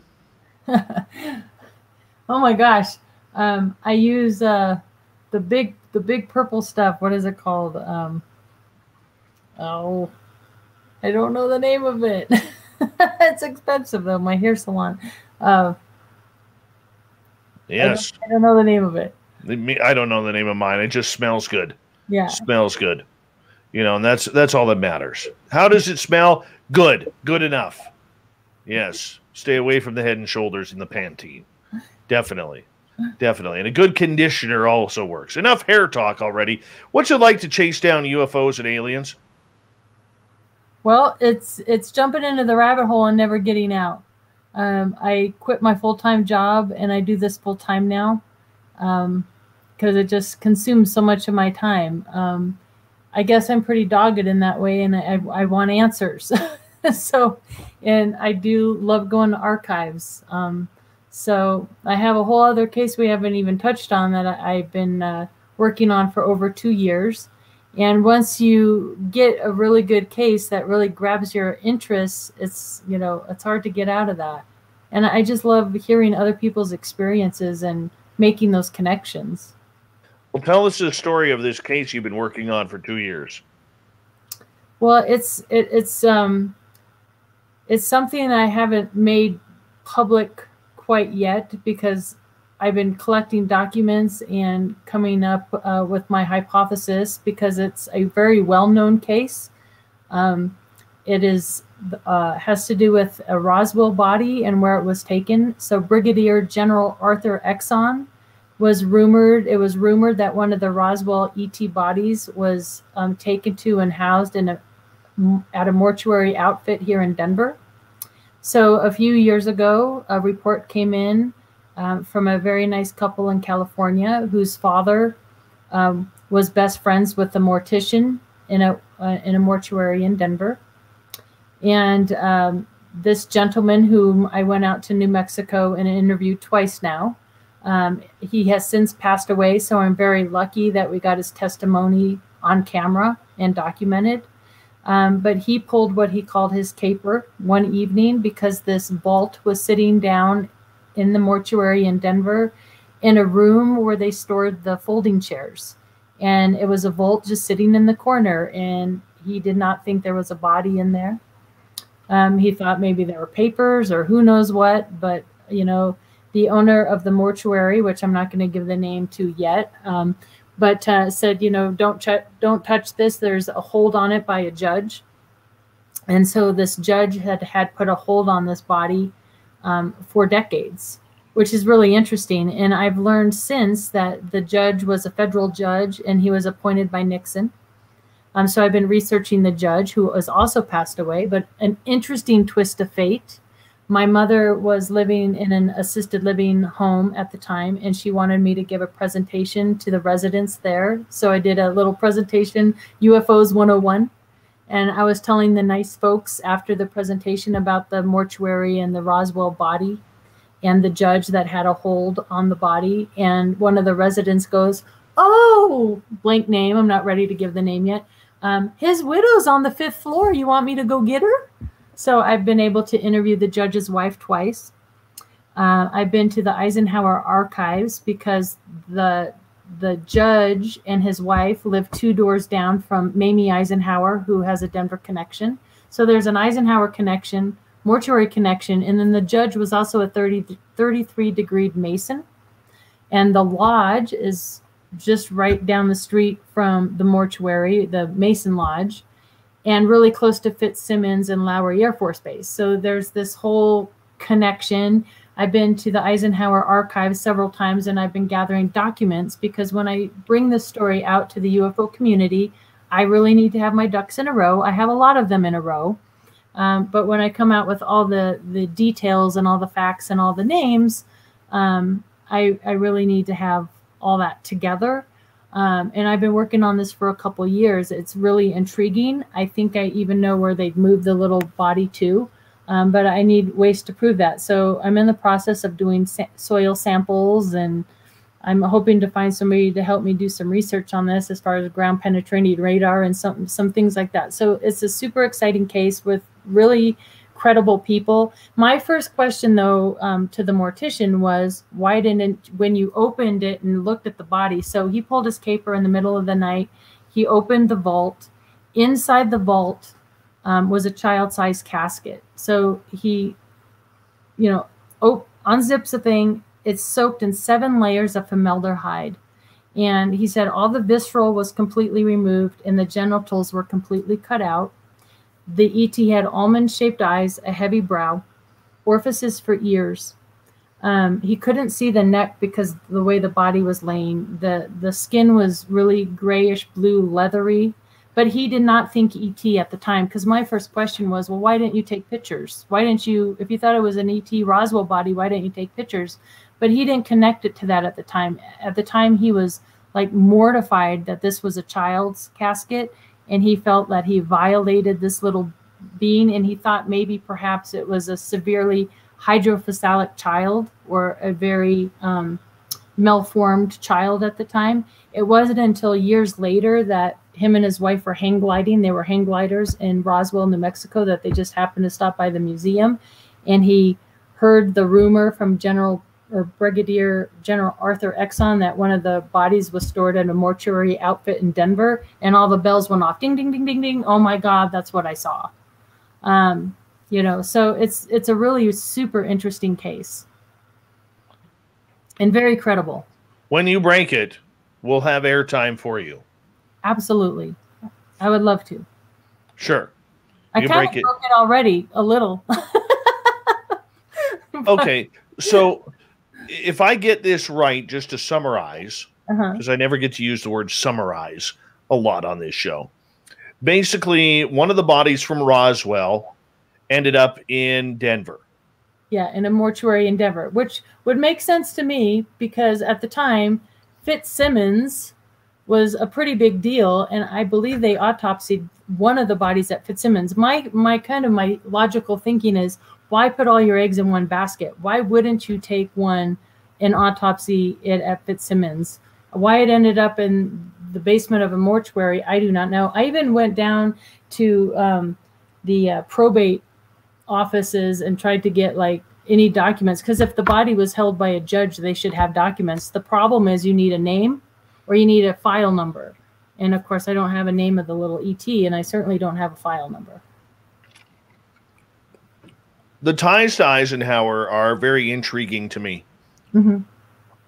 Because a lot of this UFO history seems to tie around Roswell and his history as a general coming out of World War II, getting into politics, and then the alleged scenario where on the West Coast he went to meet with extraterrestrials at what is now Edwards Air Force Base. And whether or not that actually happened, or if he went to LA for an emergency tooth extraction. What do you think happened there? Well, since this Roswell body case for me, I think he actually did go meet with these ETs. I think that he's protecting this little one that is in Denver. That's what I think. Yeah, I think there's truth in that story. All right, let's get to a question from Jim. And he is asking, I'm surprised we haven't had more audience questions for you tonight, the way they are loving on you. Jim is asking, do you think these aliens would want their dead back? Well, yeah, we would want ours back. I do. Don't you? I don't know.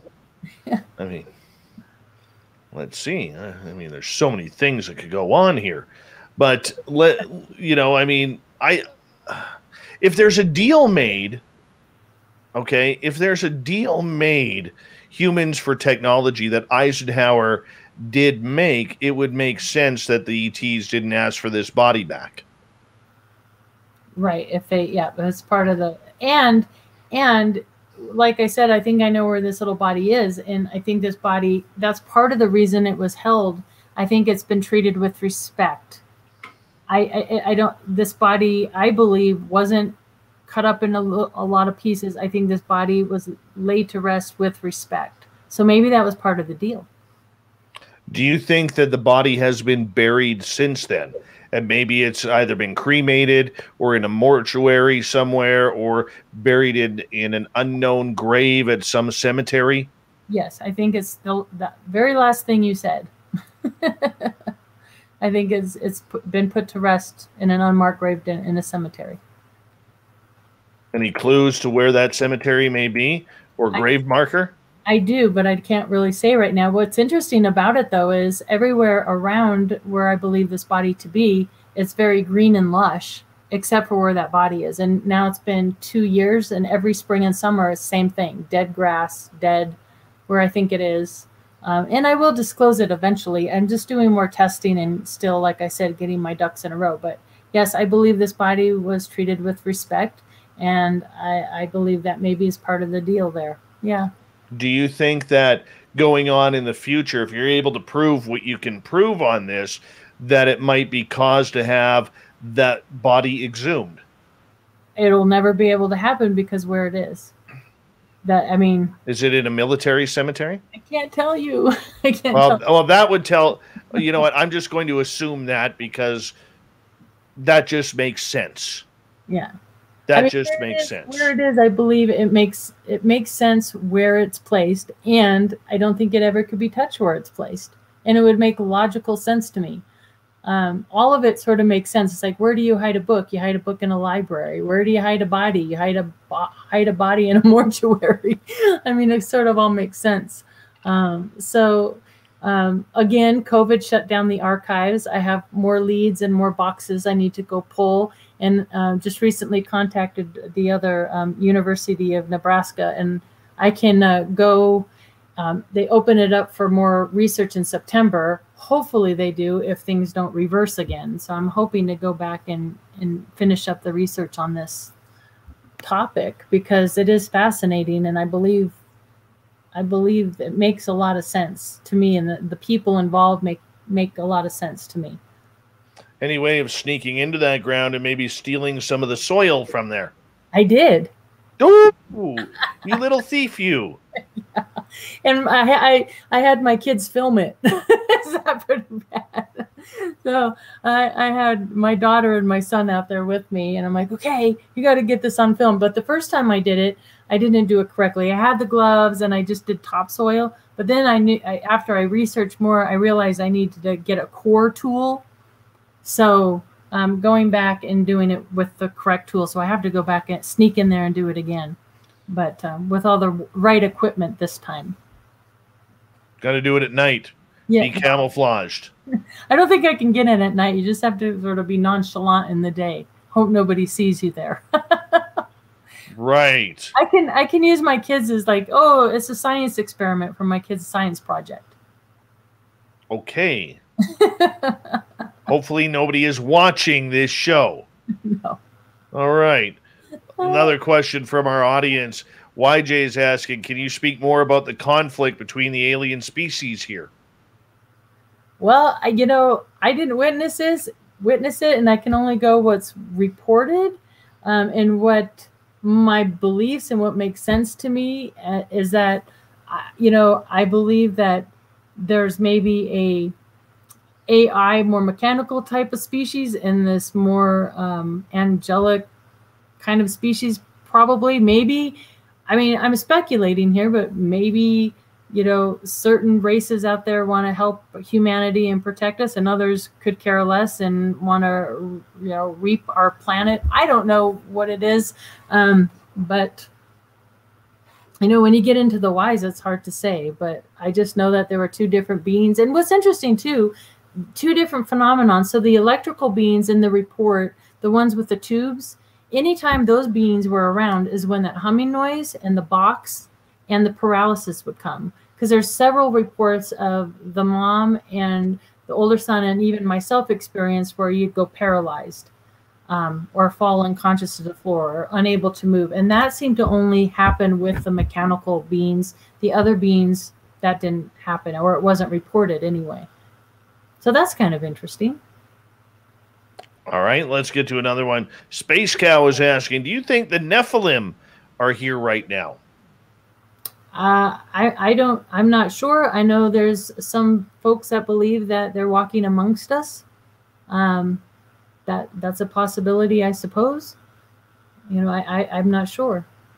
I believe that, just like in the paranormal ghost world, we could have ETs all around us and we just can't see them.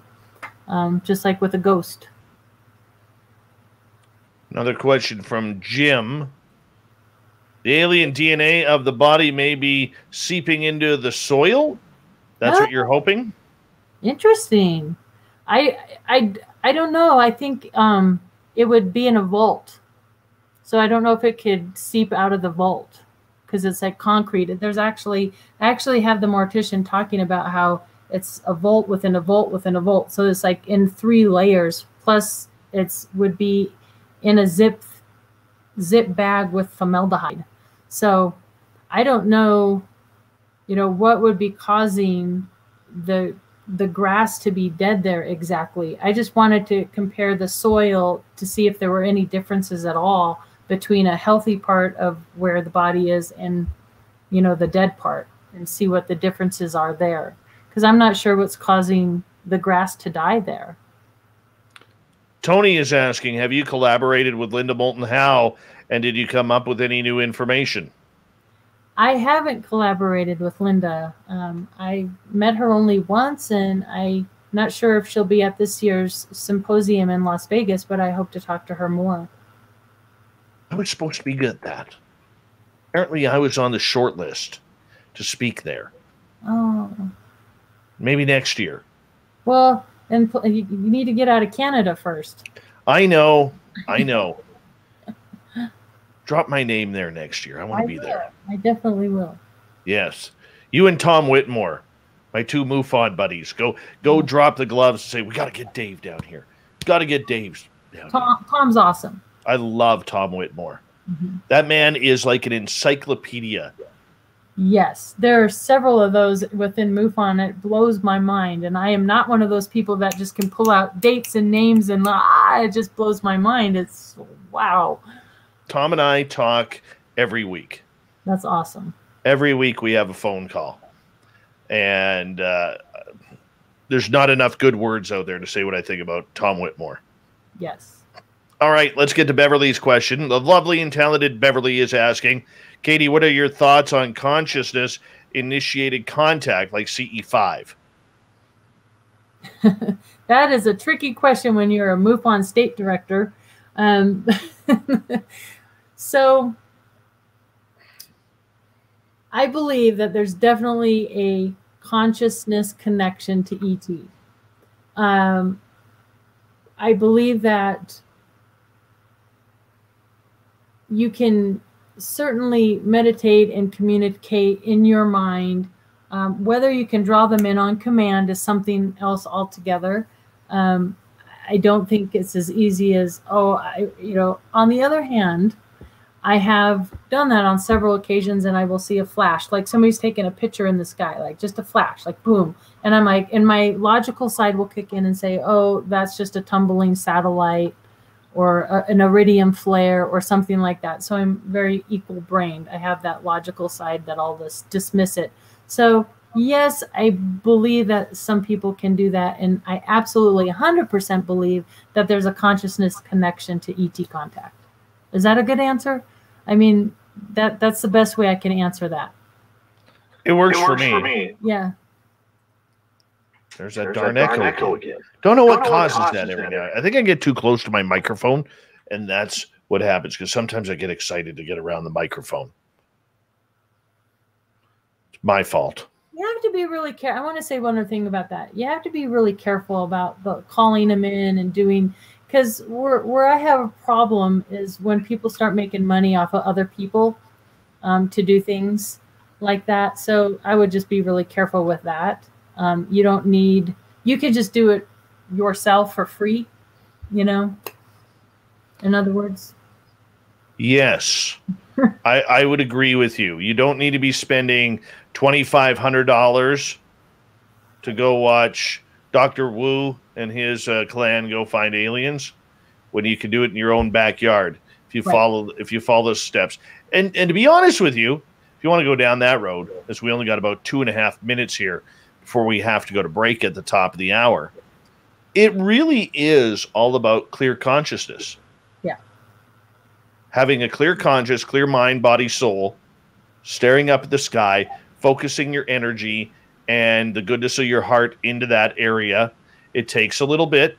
So it may not happen the first time, may not happen the second or third, but if you keep doing that, eventually the contact will be made.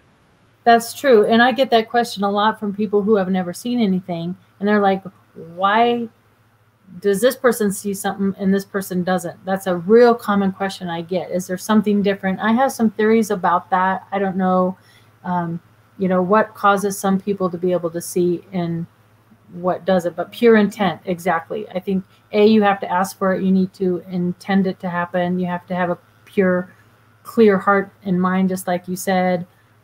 Stay really grounded, keep fear away. So there's a lot of different reasons. Some people, their brains are just wired, so they're able to maybe peek into that other realm a little easier than others. I agree with you.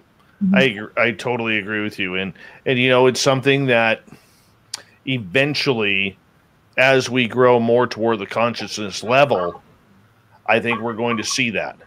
Yeah. And everybody can learn to do it. So, when I talk to folks that have trouble seeing or experience anything, I just will talk to them and say, okay, well, number one, first step, you need to intend it and ask for it. And then we go through a whole list. And it does take practice like anything else to kind of tap into that side of your spirituality or your being. And that's true for UFO and paranormal. I think all of it is connected. I would love to see more people do it. I used to be able to do it, and I can't now. Why is that? I don't spend enough time outside. Like, it takes time. Like, you just can't spend 5 minutes outside, stare up at the stars and say, okay, I'm good here, and show me, come on, aliens, show me where you are. Doesn't work that way. Right. It's true. You definitely need to take the time and make sure that you set the parameters around yourself. It's true. And protect yourself always. Like, you don't want to, you got to be careful what you invite in. Very true. Yeah. Very true. Put the intention out there on what aliens you want to be visiting, because you don't want the bad guys. Oh, no bad. Last thing you want is to get Whitleyed without any lube. That's it. Katie Griboski will be with us another half an hour. Then we're getting to the Magic 8 Ball on Spaced Out Radio next.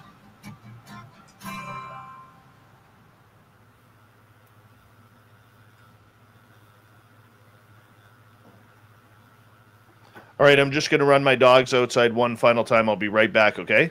Be right back, people.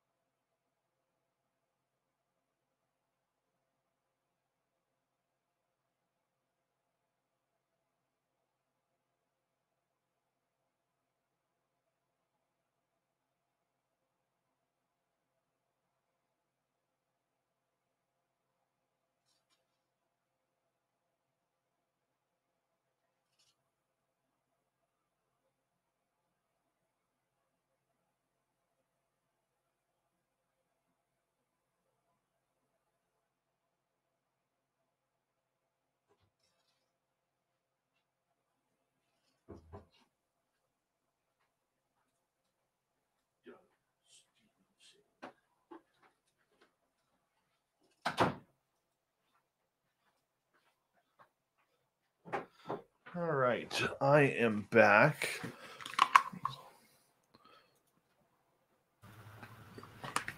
So I'm going to get you, when we get to the break at the bottom of the hour, just stick with me right through the break, and then I'll say a proper good night to you.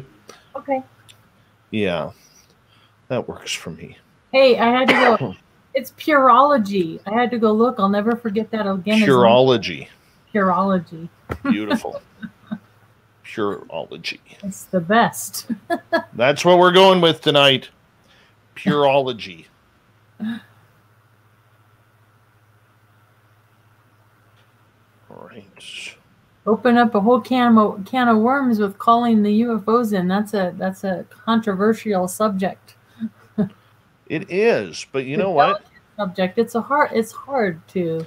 But you said something really cool there, and that was if you put the intention out of whom or what you want to connect with, the chances of having something really cool happen are very high. And you know how I noticed that in Ghost Hunters? I was always curious that Grant and Jason would always have things happen to them, and then Amy, Bruni, and Chris didn't, and they were kind of more skeptics, right?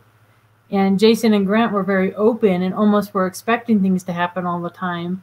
And these are people I've met in person, and you know, I believe them. I know that they have to do some things for the show from time to time, but I really believe it was because of their intention.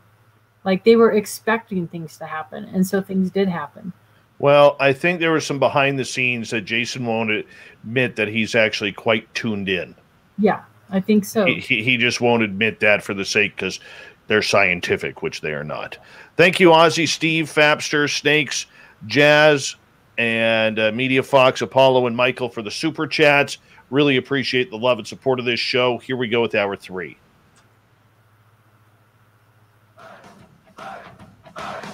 Would you like to connect with us? Head to spacedoutradio.com for all your latest show info. Now, back to Dave Scott and SOR. Third and final hour of Spaced Out Radio is now underway. My name is Dave Scott. Thank you so much for taking the time to join us. We really do appreciate earning your listening ears. Want to say hello to everyone listening in on our terrestrial affiliates around North America and digitally on TalkStream Live, Revolution Radio, and KPNL. All of our archives are free by going to youtube.com/Spaced Out Radio. Just do me the favor, hit that subscribe button. The Desert Clam has set the password for tonight in the SOR Space Travelers Club. This one scares me. Lectisterinium. I butchered that. Lectisterinium. There we go. Yeah, use it wisely, Space Travelers, as the Clam sets the password each and every night right here on Spaced Out Radio. Our website is spacedoutradio.com. We have a plethora of features for you, including rocking out to Bumblefoot and reading up on Captain Shirk's SOR Newswire. Follow us on Twitter at Spaced Out Radio and on Instagram at Spaced Out Radio Show. For the final time tonight, from Colorado, MUFON State Director Katie Griboski is our guest tonight. And I'll tell you, this lady is on the hunt for anything extraterrestrial, supernatural. Her website, katiegriboski.com, which I highly suggest you check on out. Katie, welcome back. Thanks, Dave. You're welcome. You're welcome. Audience question here from Tony. In what way exactly would one protect themselves whilst making... We don't use the word whilst around here enough. Whilst making a CE5 type connection. Definitely start by putting both feet on the ground, grounding yourself, picturing that white light of protection around you, and making sure your intentions are for the good, pure of heart, and literally just say, don't let anything bad into my circle. So, and that's true for any type of work you do in this realm, so to speak. You really have to be careful with what you intend and what you want to let yourself experience. Gnome Squatch wants to know, does CE5 lead to abductions or probing? Everybody likes a good anal probing, let's be honest. I suppose that it could. I think if you're opening the door and inviting them in, who knows? Again, that's why you need to be careful and protect yourself. So I suppose that it could lead to that, yes. Abductions, that's a very fragile thing, and MUFON has the experiencer team with Kathleen Martin. And I talked to a lot of experiencers, and it's not always some abductees. I would say The majority of abductees say it's a positive experiences. I would say maybe 40-45%, not so much. It's really interesting too. I mean, alien contact and abductions also can change from time as when you're younger and you're a child, or it can turn from a very frightening experience and change into, a better one where maybe they feel protected or guided or put on some sort of mission or something, or a purpose in their life. So it's interesting talking to different experiencers about whether it's, positive or a negative experiences. You know what, though? I will say this from personal experience. I think when you open the door, there is that chance. As much as you protect yourself, I think you end up being like a Kmart blue light special with the beacon light over top of you. And every other species out there, whether they are positive or negative, now knows that you are a contactee or trying to emit or create contact.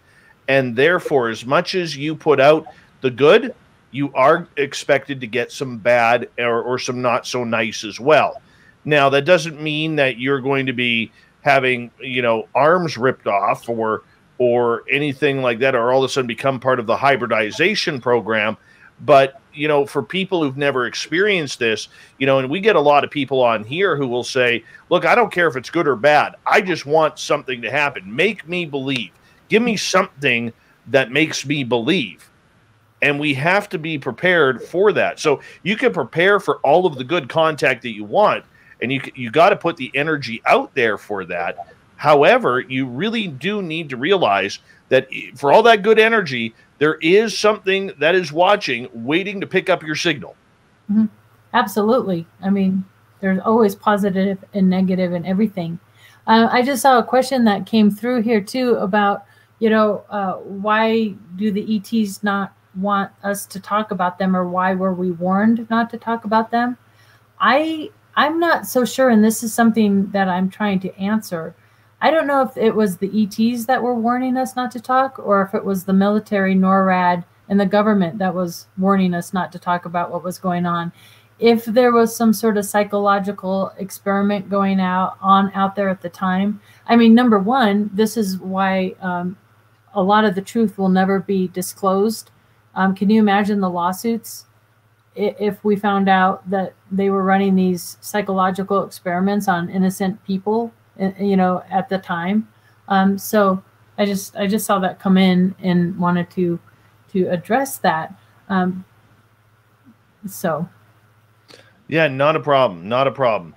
With ET contact, with your role in MUFON, how do you decide what is true contact and whether it's something that will be contact, or let me rephrase, I apologize. How do you know it's real contact and not just somebody who is having psychological problems?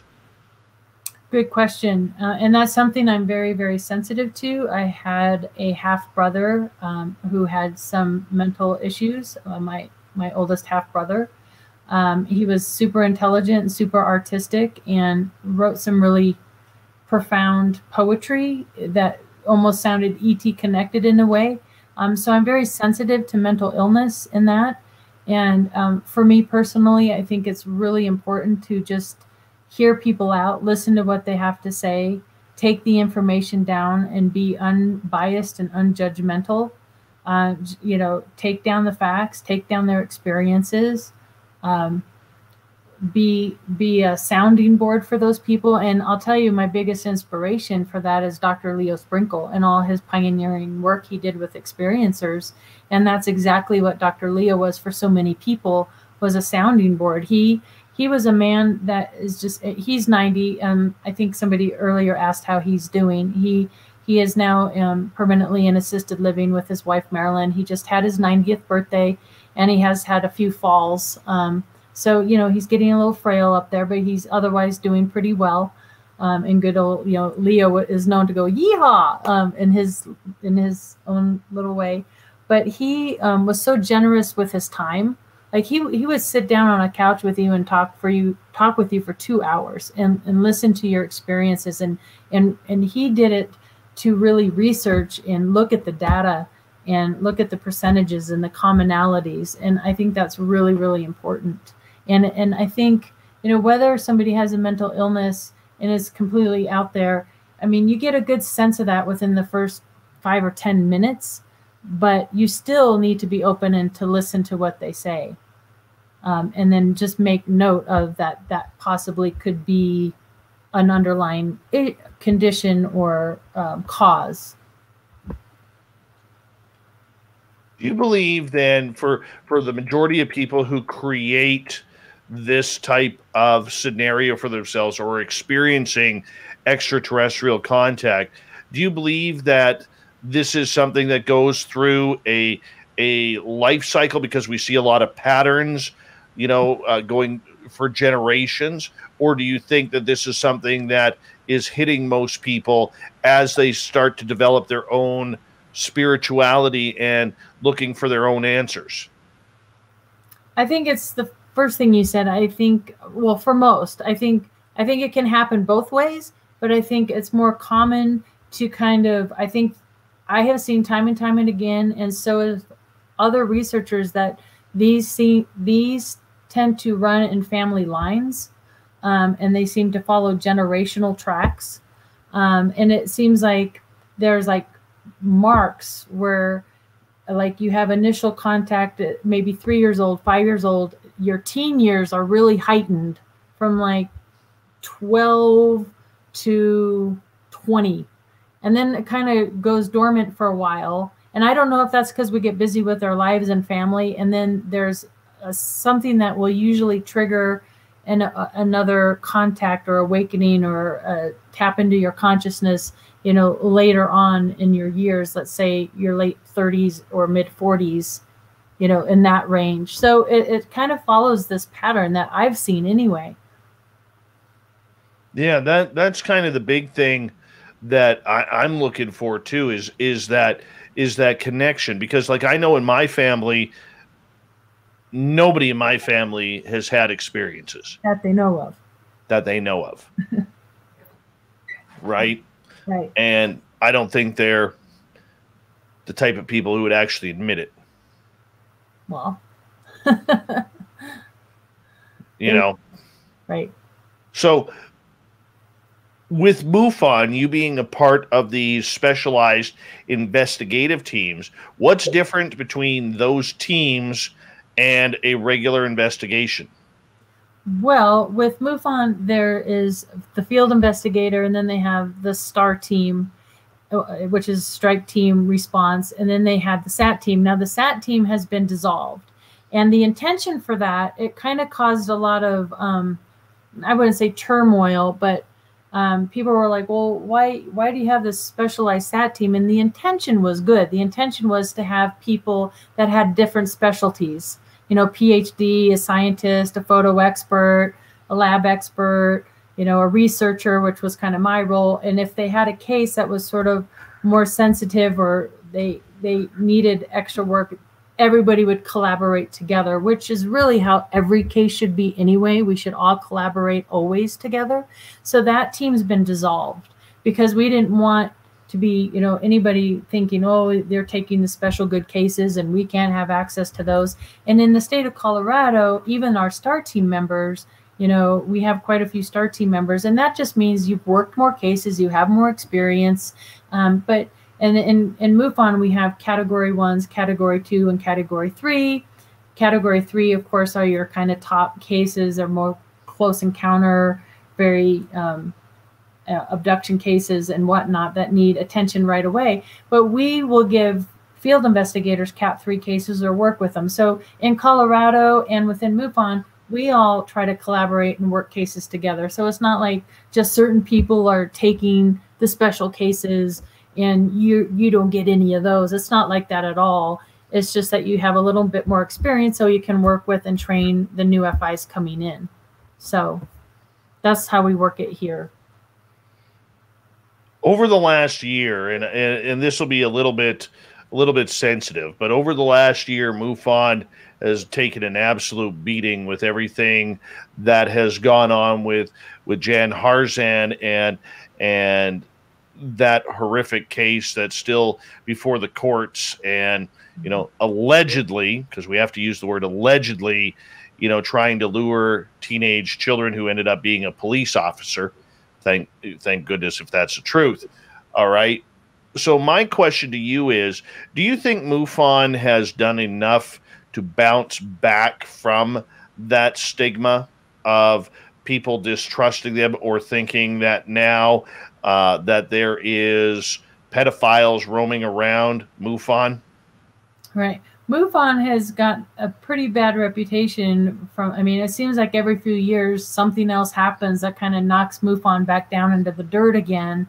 Whether it's, the racist remarks, and the scandal with Jan Harzan. And it's, it's been tough to kind of hold up MUFON. And I'm always just somebody who goes by my own experiences, especially being a female in the field. There's been issues with, rumors that, women can't go very far there. But from my own experience, I've never experienced that. I've always, the Colorado MUFON family is very close. It is like a second family to me. And I haven't experienced anything bad. I think what happened with Jan is awful. I don't think a whole organization needs to be, thrown away because of somebody's really horrible judgment. I think there's a lot of great people and field investigators within the organization still. Your question on whether they can do more to kind of battle all this, I think they could probably do a little bit more, but I think we're doing the best we can to kind of slowly work our way back in there and taking steps to kind of mend things the best way we can. So as a state director regarding this entire situation, has the Board of Governors reached out to the state directors to keep you in touch and abreast with what's going on? Not so much, no. Not when it comes to Jan. It's sort of, let's forget about that and move on. And that's sort of been... That's always been their mantra, though. Yeah, it kind of has been. And I've talked to Tom Whitmore about this, and, I think that MUFON over the last couple of years, never mind the whole Jan Harzan thing, I think they've dropped the ball. A little bit, yes. You're supposed to be the big dog on campus, and you're not in the media when the media is striking out to everybody about UFOs. You're still not in the media post Jan Harzan. You're sitting there like a lame duck, and you're supposed to be the big dog on campus, and you're playing catch up. Mm-hmm. And for me, I find that very frustrating because I like MUFON. Yeah. It's frustrating as well. And I've done a couple local things here. But again, I think there's work to be done there, and it is a little bit frustrating, and I wish we can get, more out front and centered. And, so, I'm hanging in there, and hoping we'll turn around and we'll get back up on the horse again. I hope. I think as I've said, publicly, I think it needs a major change up top. Not all the board of directors got to go, but it needs a good house cleaning. And I think that starts with the members who are paying money for it to start raising a little bit of hell to make that happen, because MUFON has too much on the go, that they've dropped the ball too much, and they need some fresh, innovative ideas to get back on top. There's no reason why the U.S. government should have not be talking to MUFON about their files. Mm-hmm. Okay, MUFON shouldn't be selling files. Right. They shouldn't be doing a lot of the stuff that they're doing. I mean, you think about it. This is a supreme point that I would love to make about MUFON. Here is a prime example of them dropping the ball. When the DNI report came out, MUFON should have had an immediate... They've got a YouTube channel. Mm-hmm. They should have had an immediate YouTube conference breaking down that report, or submitting a press release to every major news outlet saying, here we are, ready to talk. Let's discuss this, about how this either is A, good, or B, not so good for the field of UFOs. Absolutely. And nobody is doing that. Yeah, absolutely. I did our local news channel here in Colorado But I did. I had to make it clear that this is my personal opinion and not the position of MUFON, and because I cannot speak for MUFON. So I was hopeful MUFON would have done that, and they may have, and I'm just not aware of it. So communication is a big part, and I think we can maybe do a little bit better there. But like I said, there's so many great people in MUFON, and I've had nothing but great experiences with MUFON, and I'm looking forward to the symposium. So hopefully I can be one of those fighters in there pushing for the change and pushing to come back from the dead, so to speak, a little bit, because you're right. We've been around for a long time, and there's been a lot of work. And I'm just like you, Dave. I don't ever think we should charge people for research or to access our old files and that. And that's a sticking point. And I'm not sure what they're doing with that. They're working on a whole new program, and I'm hoping it's going to be a really good, positive program.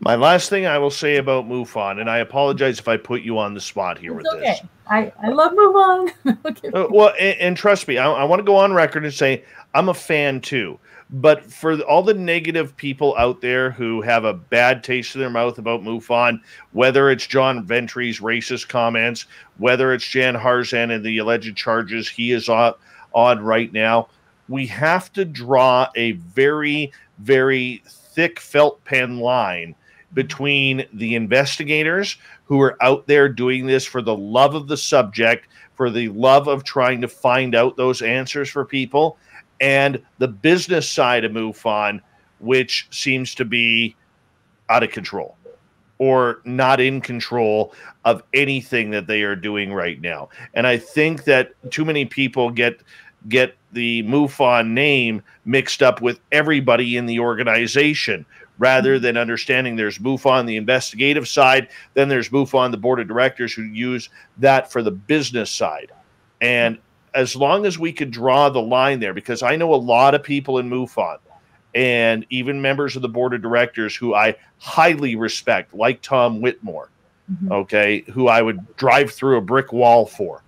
We do have to remember, though, that there are good people there, and they may not, even though they're waving the MUFON flag, they may not be supporting what is actually going on in those closed-door meetings, especially the state directors like yourself or the other members of MUFON who are field investigators. I think that's a fair comment. I think that's absolutely fair. And a lot of times even the state directors really don't know what goes on behind closed doors. And now's a real busy time too with the symposium and COVID. And it's been a kind of a funny time just even within Colorado MUFON, having everything on Zoom and feeling that disconnect. So the whole COVID, just like everybody else in the world, it's hit the organization kind of hard too. And just the local chapters not being able to meet and get together and all that stuff. And another rumor that some people believe, like you get paid to be a field investigator or you're paid within MUFON, but it's all voluntary. And the majority of people in the organization are there just because they're truly interested in the phenomenon. And like any other club or organization or group, with your local groups, you meet like-minded people, and it's a place to go collaborate and talk and, research and all that. So, overall for me, it's been a really great experience. But I agree with you, Dave. Definitely we have mending fences and a lot of improvements and a lot of growth that we can do. We need to get a lot of young new blood in there to kind of, freshen things up a little bit, fluff the pillows. And I will tell you one thing, and I've told Tom Whitmore this. I would love to run MUFON. Right. I know the exact game plan that I would use, and I mean, you get paid to talk UFOs. I mean, and deal with UFOs. I mean, that is a dream job for somebody like me. And I think there needs to be some new blood, some new mandate. But that's enough of that. We've got about 20 seconds left. Tell everybody where they can find your information. It's just my name, Katie, Katie, Grib as in boy, oski.com, katiegraboski.com. You can find my contact information there and a little bit more about me. And the book, Letters of Love and Light, is on Amazon. Rock and roll. Katie Griboski, we're definitely going to bring you back on Spaced Out Radio some other time, but for now we have to say goodnight to you, KatieGriboski.com. Coming up next, I'm warming up the Magic 8 Ball. You get your questions ready. Let's get psychic right after this.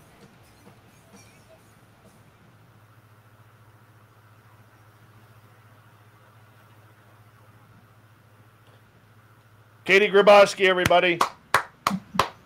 Katie Griboski. Great show. Great show. Steve, that was a lot of fun. I'm glad you enjoyed it. I'm glad you enjoyed it. I can take these off for a second. Oh. I got a lot of hair gel in to hold it in place. Love it. Katie, thank you so much for coming on the show. I had, and just reading my audience absolutely loved you. And we had well over 200 people watching each hour. So congratulations on that. And thank you so much for being just a real beautiful, bright star in the sky of UFOs. I appreciate you. Well, thank you, Dave. I appreciate you having me on. And let's do it again. Okay, absolutely. You know, I'm constantly researching, I'm constantly digging, and I hopefully will have more and more to talk about as things go on, you know. Well, if you break that story, I want you to break that story here. Because we're the only ones who will be able to do it with journalistic integrity. Awesome. All right. Yeah. That's my cocky side coming out right there. A little bit more work to do, but when it breaks, I'm hoping it will in the next year or so. Awesome. You take care. Enjoy your night. Thank you for staying up late. And thank you for being an absolutely incredible interview. Awesome. Thank you, Dave. I hope Canada opens up soon so you can get out here and make it to a symposium. Oh, that is the goal. Yeah. By God, that is the goal. Oh, and Alan makes a good point. Thanks for having great hair. Oh, you're welcome. All right. Take care, Katie. All right. Thanks. Good night. Good night. All right. Katie Griboski, everybody. How awesome is she? How awesome was she? Space Cow, you suck. Oilers don't suck. Even though we have a terrible goaltender. How do you re-sign Mike Smith for 2 years? The guy is like 56 years old. That was good radio tonight, guys. Good radio. Anya, thank you so much for the super chat. Ozzy Steve, thank you for the pair of super chats. Fabster, Snakes, Jazz, Media Fox, Apollo, and Michael, thank you for the love and support through the super chat tonight. Really do appreciate that. In a few minutes here, once we start introducing the final half hour, please put your questions in capital letters. I am warming up the Magic 8 Ball. So stick around. I know our numbers are starting to drop here because Katie's gone and they're like, we don't want to hear from Fat Dave anymore. No, I know. I know, people, but we still got half an hour of a show. Look at that. We've dropped like 14 people here in the last like 38 seconds. Stick around. Ask the Magic 8 Ball a question. You know? That's it. That's all you got to do. Stick around. Oob to Joe's Maine. You've got aliens. Hi, Bombshell Bomber. I can finally see your comment. And you're leaving. Whoa. Did anybody just see that orb? What the hell is that? Is that a moth? It's not an orb. It's a moth. It's a moth. I hate moths. Son of a bitch, I hate moths.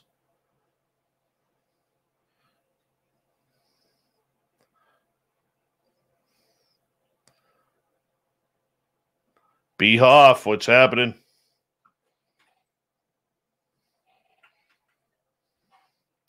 To moth to a flame.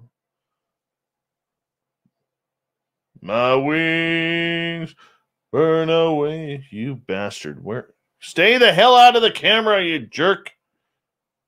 Thank you.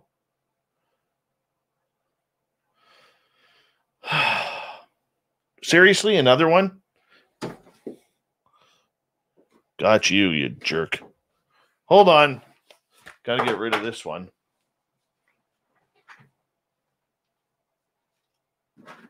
And the other one.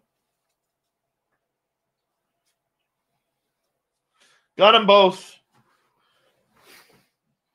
They're gone. They got expelled from the studio.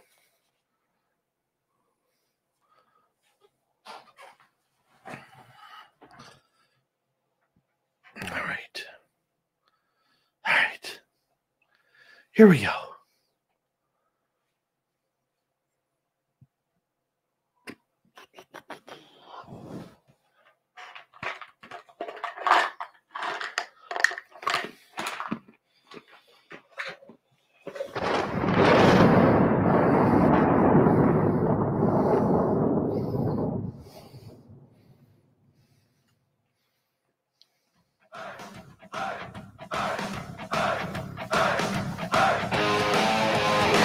We've rounded third. We're heading for home tonight on Spaced Out Radio.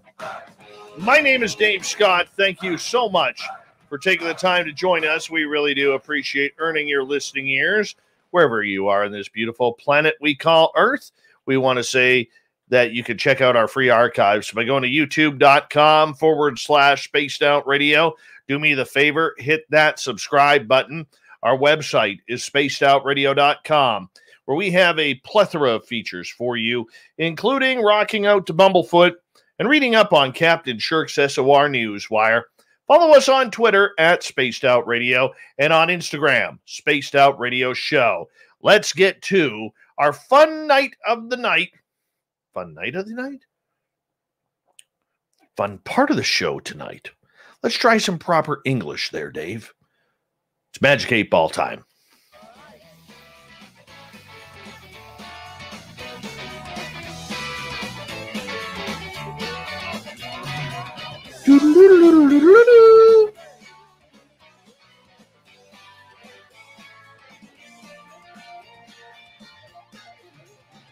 All right, it is time for the Magic 8 Ball tonight, where we're going to ask questions from our audience, and we're going to ask the psychic Magic 8 Ball to come on in, as we do every week at this time, to come on in and answer a few questions regarding anything supernatural. Do me a favor.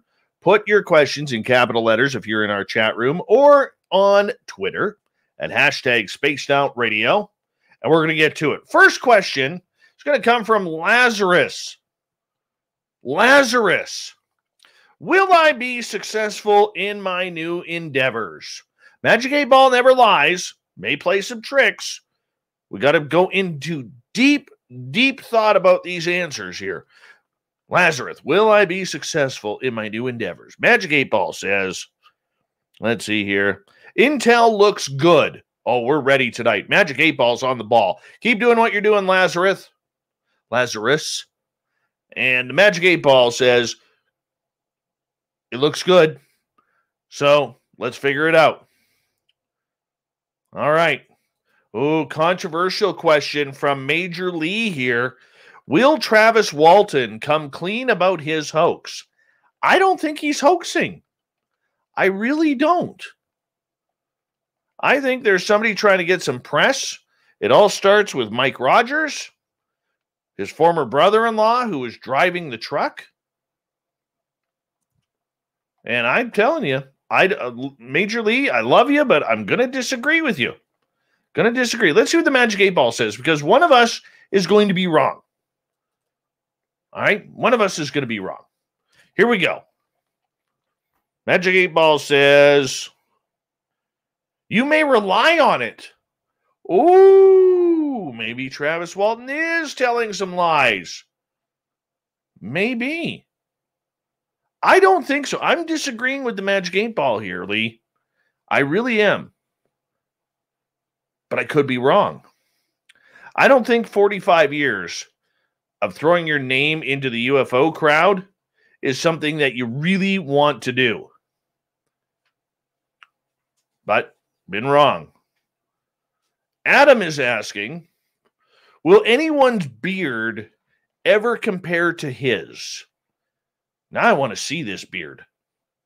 And Adam, if you ever decide to shave it, we do have a beard collection here in the studio. One of the gross things we do around here. Adam, your answer is Intel looks good. Intel looks good. That your beard is undeniably better than anyone here right now. But we are going to need a photograph in order to check this out. We really are. So we're going by the guess of the Magic 8 Ball. We are not going by physical proof of a photograph to prove whether or not the beard fits, so you must acquit. Just saying. All right. Let's move on here. Sandra is asking, will little SOR be an accomplished guitarist? So she's asking about my son, who's a little metalhead. God bless him for that. I call that good parenting on my part. Okay? You know how I punish my son when he's been bad? I threatened to take him to the soccer field. Said, you don't want to be one of them, son. You don't want to be one of them. You're going to be bad. You're going to listen to country music. Take you to the soccer field. All right. Will my son become an accomplished guitarist? Out of fuel, try again later. So what that really means, Sandra, is this. The boy is only 8 years old, so we can't push him into anything. All right? Can't force that. He's going to find his own destiny, and maybe he will. Maybe he won't. But you know what? As long as he has fun playing, that's all that matters. Because I'm telling you right now, it is really cool learning how to rock with my kid. It really is cool learning how to rock with my kid. I'm not going to lie. All right. Let's continue on here with the Magic 8 Ball. Let's see. Thank you, Amy Vegas O, for saying there's nothing wrong with the shirt I'm wearing tonight. Appreciate that. All right. Let's go to Double Tim. Were those moths the first of your Studio 7 plagues? Well, I've been getting a lot of moths right now because I don't have a screen on my window. Okay. That's part of the issue. And it gets really warm in here with all the inside the studio with all the equipment going on.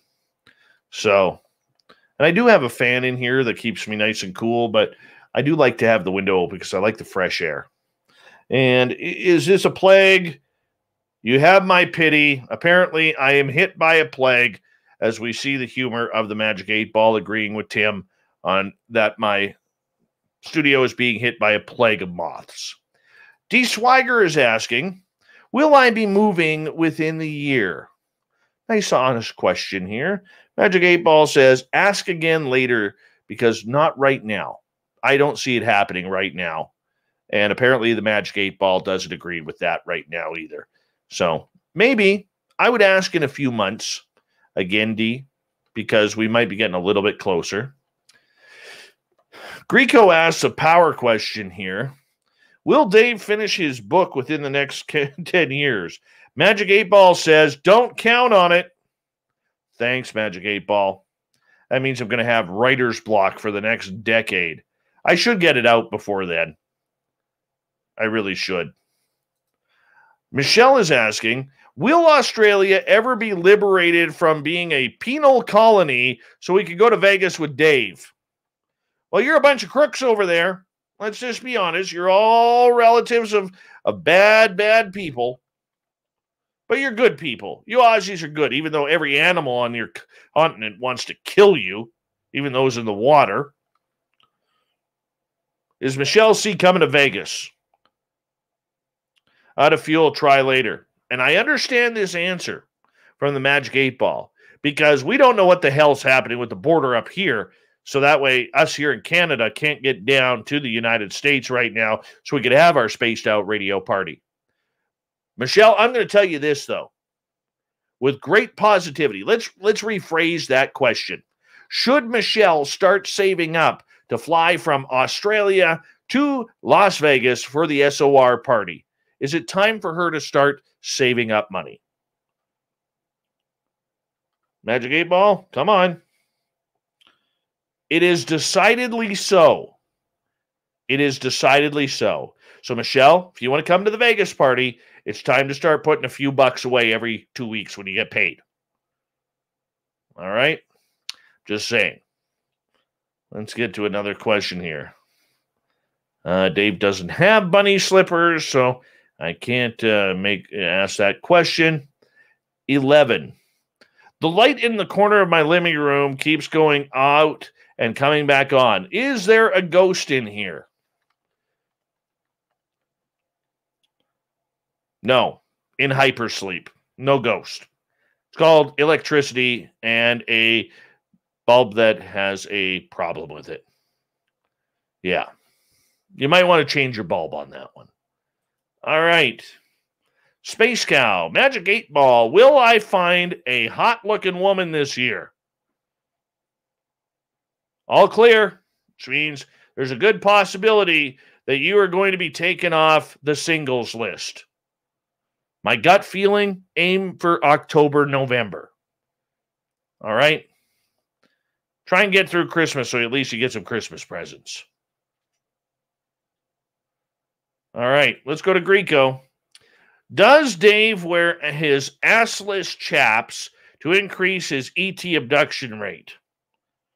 The answer is, you have my pity, Greco.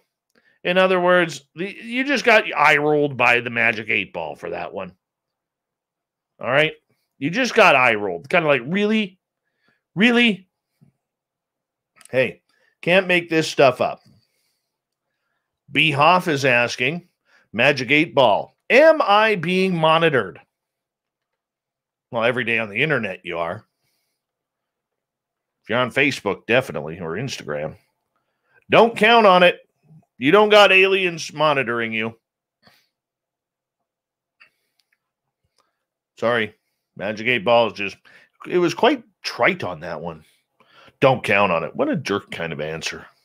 Who does that? 509 is asking, will West Coast USA be where first contact of aliens happened? From 509. The answer is out of fuel, try again later, which means no, it's not happening on the West Coast. Mama Susan is asking, will the shots I got today help with the pain? Magic 8 Ball says, signs point to yes, Mama Susan. You're going to start feeling good pretty soon. All right?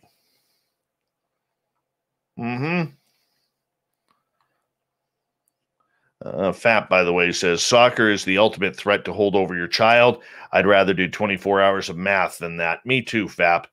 Me too. All right. Apollo 11 wants to know, does Dave's little gnome statue, and if you catch us on YouTube, you'll see that I have a gnome over my right shoulder, does it move around on its own? Don't count on it. Nope. Doesn't move on its own. Love that gnome. Love that gnome. All right.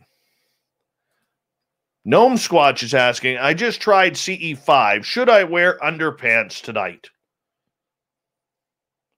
Ask again later. Maybe the aliens don't want you to wear underpants. Gnome Squatch. No, I don't think they do. George is asking, will ETs ever make themselves known to all humanity? Sensors read no. I think the ball got that one wrong. I really do. I really think the 8 Ball got that one wrong. I don't agree with that answer at all. D. Swigger, do aliens really steal coffee? Sensors read no. It's probably your cat. David Mitchell, 8 Ball, was what I saw on Saturday night a real UFO? The answer is you may rely on it. Let us know in the chat room what you saw. All right. Greco, are the Toronto Maple Leafs winning the Stanley Cup in other dimensions or realities? I'm shaking this, and I guarantee the answer is going to be no. I'm like 100% correct. If I'm wrong, I'll admit it. But no, you got to realize God hates the Maple Leafs. All right? God hates the Maple Leafs, and we thank God for that. As I see it, yes. Damn it. Apparently, in other dimensions, the Leafs have won the Stanley Cup, just not on our timeline right now. All right. Let's see if we got any more here. Let's see. I don't think so. We're not getting political.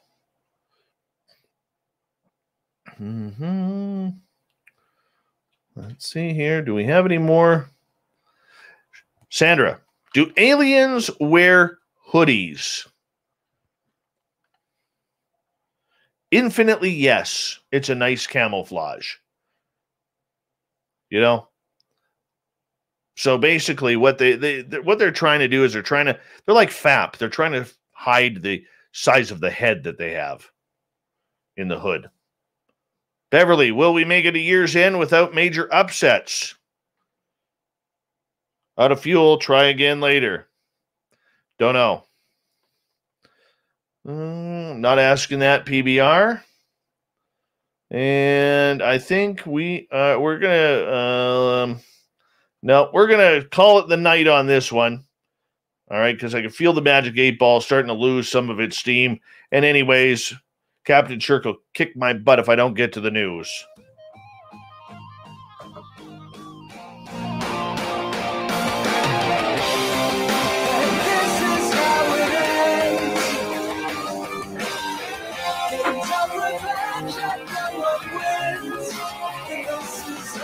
The news is always changing, which is why we bring you the SOR News Wire at the back end of every show, where we get to the weird, the strange, the wacky, and sometimes the absolute odd.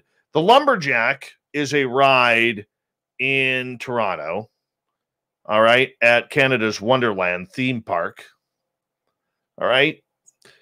And it's one of these rides that you go on and it kind of rotates. It looks like a couple of axes.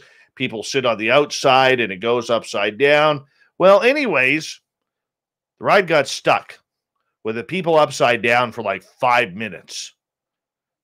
Yeah, it opened in 2018, consists of 2 swinging axe pendulums, gives riders the sensation of an inverted coaster loop, according to Wonderland's website. But what makes it even more thrilling is that the riders face guests on the other side as they loop around and around. So, seeing the horror in increasingly red faces as they were stuck upside down wasn't fun. Yep. Just happens. I wouldn't mind that. I'll be honest with you. Wouldn't bother me whatsoever. I got stuck on a chairlift once at Mount Baker in Washington. Chairlift broke down for like 2 hours, and I was stuck at the highest point. All right, the highest point. Like other people could have just jumped off and went in the powder. Not old Davey. Davey gets stuck on the highest point. All right, I was able to take it. Not a problem. I just sat there and relaxed. A new project seeks to uncover evidence of aliens, not by gazing upon distant star systems, but by finding traces of their technologies inside our solar system and even Earth. Yep. Let's do this thing, right? So, how's this going to happen? It's called the Galileo Project. Avi Loeb is setting it up. We just interviewed him with Lynn Wallington just the other night. You can find that on our archives where he's talking about this. He has announced a goal, Galileo Project, that is, has announced its goal of searching for signs of extraterrestrial and technological signatures.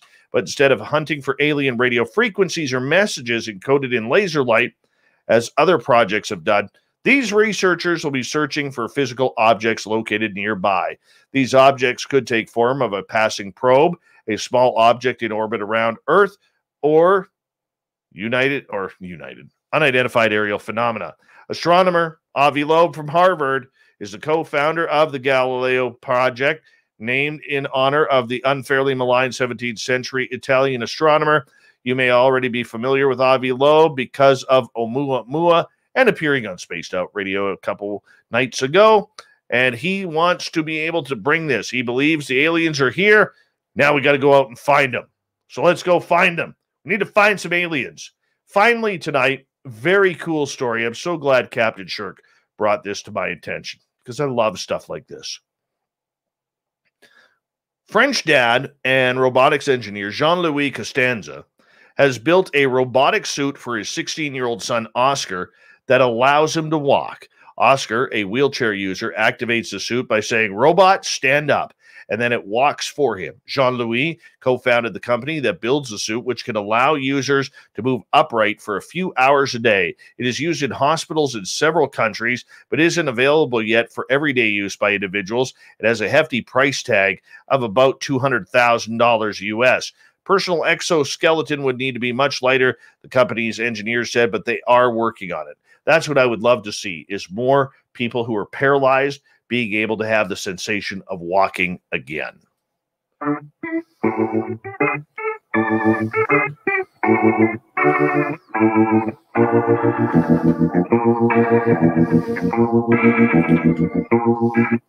Thought of the Dave happens every night at this time, where we ask a question on our Facebook and Twitter pages, then read your responses on the air because we love the audience participation around here.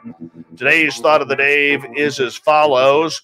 What would you like to experience with extraterrestrials? Josh, nothing at all, ever. Eugene, the truth, who they really are, and their true agenda. Double Bobby, all-you-can-eat buffet with R. Keith Andrews. Cat the Kit, hyperdimensional space folding. Darren, it's not good to ask, as I found out. Tim, tooling around the galaxy. Lori, where they are from and what does the Milky Way look like from space. Will, an anal probe, Strieber style. Magnus, alien drugs. No, I mean for real, though. I'd enjoy knowing the real history of our planet. If they could show me that, that'd be awesome. Danny, what is their interest involvement with us? Kevin, Dave, I would like to experience some of the extraterrestrial healing, knowledge transfers, and life-changing experiences that would help me have the strength, conviction, and gifts to bring peace, spiritual growth, and prosperity to everyone here. Thank you for everybody participating in the Thought of the Day. Thank you to Captain Shirk for the news, the SOR Newswire, everyone playing along on the 8-ball, and, of course, to Katie Griboski as being our guest. We got Mr. Ron Bumblefoot Thal rocking in the background with Little Brother is Watching. Bumblefoot is the official music of Spaced Out Radio, rocking us in and out of every single show. Get your horns up for the guitar god himself. Special thanks to everybody listening in at home, at work, in your cars, wherever you may be. Thank you to everyone in our chat rooms, YouTube, LGAB, Twitch, Revolution Radio, Spreaker, Facebook, the Space Travelers Club, and on Twitter at hashtag Spaced Out Radio. Remember, this show is copyright by Spaced Out Radio and SOR Media Ventures Limited. Thank you so much for choosing to share your evening with us, because together, my friends, we own the night. Mr. Bumblefoot, we need a favor. We need you to take us home.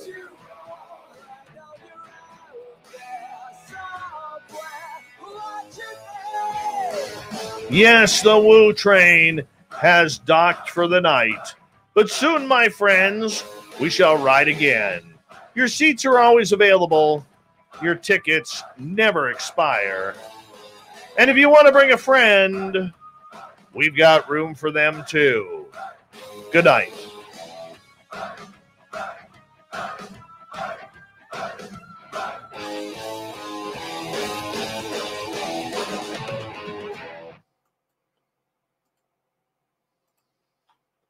That was a fun show, people. Fun show.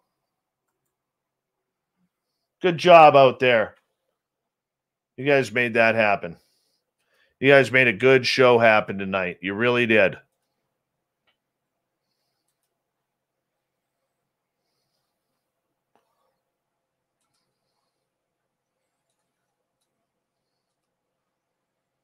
Woohoo! That was fun. Fun show. Tomorrow night on the show, we're going to be talking holographic Earth and everything holographic. Andrew Saporito will be our guest. Andrew Saporito. Find out what he's all about. Good news is I can take my headphones off.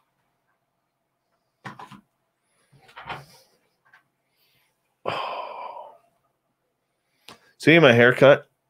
See how tight that is on the sides? That's a 1.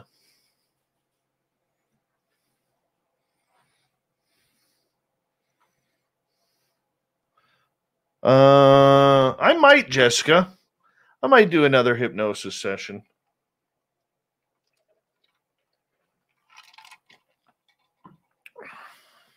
Why not?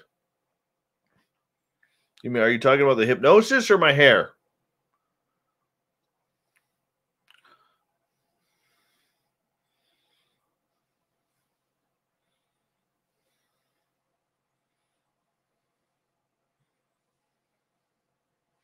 I don't have any hair ties down here. Do I? No, I don't. Took it upstairs. Damn it.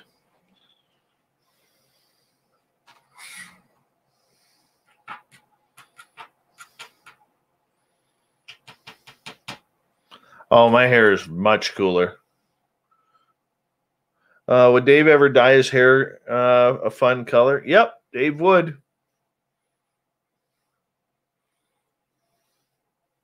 Totally. Probably not. I'm just brave to say that I would.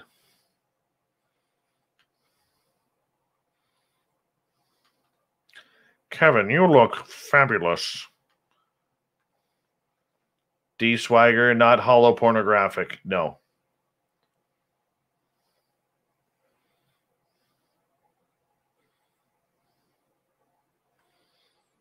By the time I speak in February in San Francisco, my hair will be back down to about here.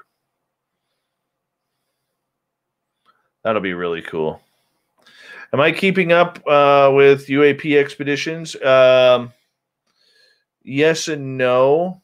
I got to talk to the guys there just to kind of get an update.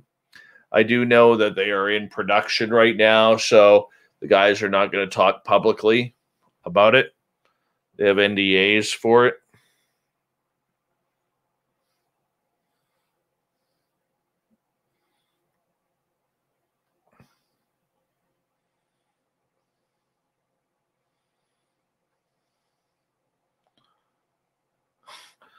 Fap, you really hate this shirt, eh?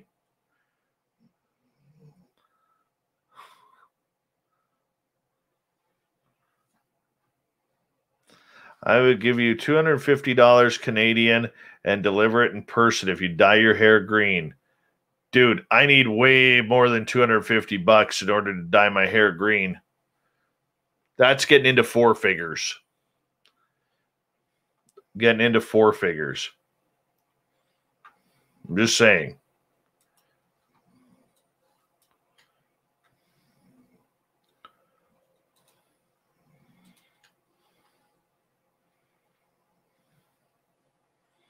Do I do NDAs?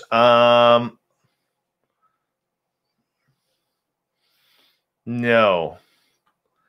Lee is loving SOR weekends. Wonderfully. Lynn is amazing. $1,000.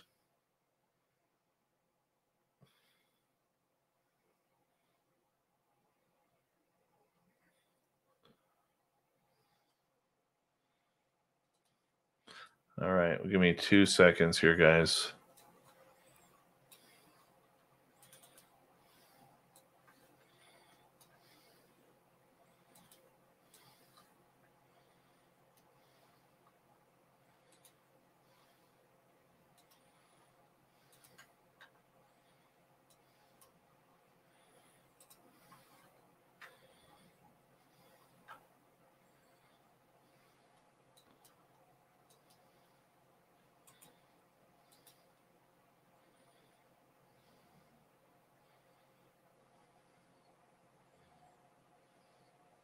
Who would I sign an NDA with? I have only ever signed 2 NDAs.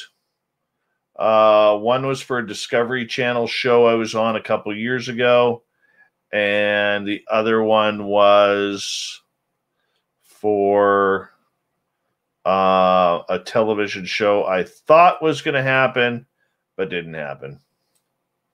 And that's usually the way they go, because they want you to sign NDA agreements before you sign on.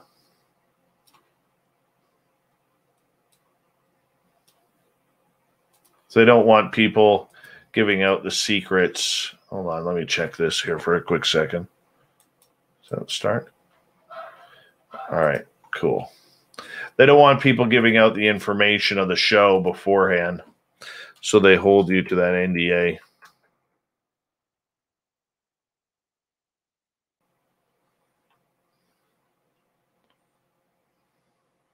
Now, Dave's not playing Tetris. I shall show you what Dave is doing. Hold on. Right here, Dave's editing the show. There you go. That's what old Dave is doing.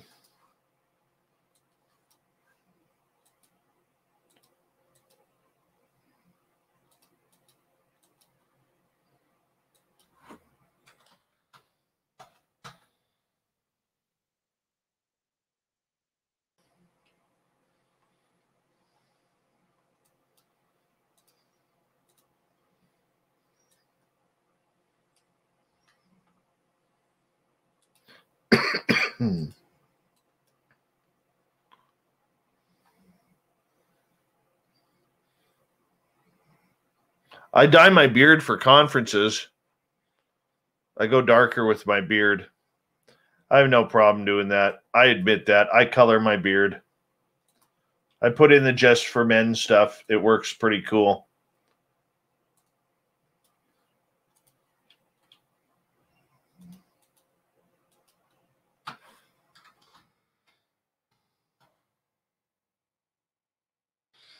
I'm not editing out. I'm editing. Well, I am actually editing out the breaks from the show. So, for instance, we go to commercial break on the radio show. That's where I have to cut the audio.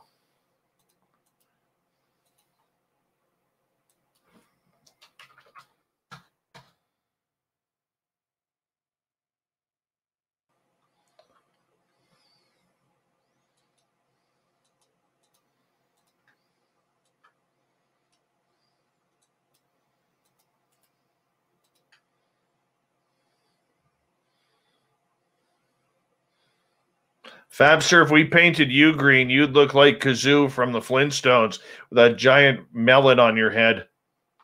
You wouldn't even need a helmet for it. People would just naturally assume.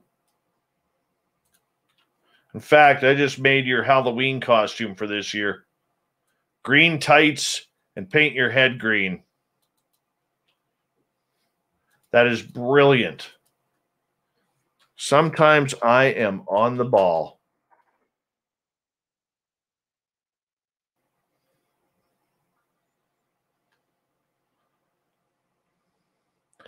Hey, Grandpa Holland, I heard you have some amazing stories of high strangeness. Are you going to confirm this with me?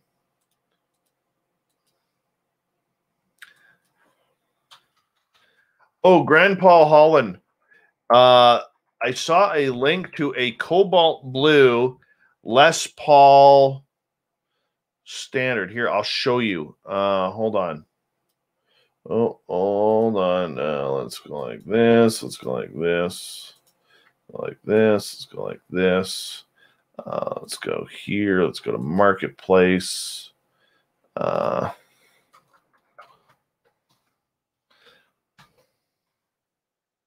Oh, where is it here? Where is it here? Oh, that's new. What is that one? I don't like that base. Oh, is that even Gibson? Oh, it is. That is nice.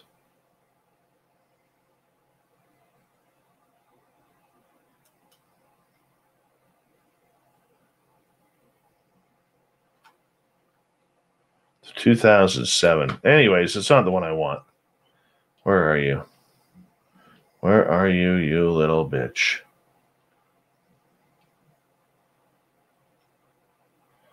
I was looking at this one, but that's a studio. I was looking at this one. Is a studio worth it? Because I have to watch out what I can afford. This guy wants like $1,300 for this. And that's still way out of my price range. Or where are you? What is Gritty Customs? What is this? I've never seen this. Oh, that looks cheap.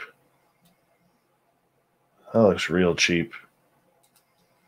No, let's just get rid of that. Where are you?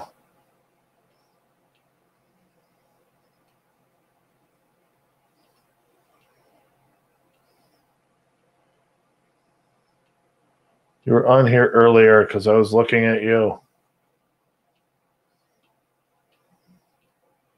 Don't tell me it's sold and they took it down. I will be heartbroken if that's the case. We're getting closer. I was looking at this one too, Paul Holland. I really like that silver. It's a little nick right there, though.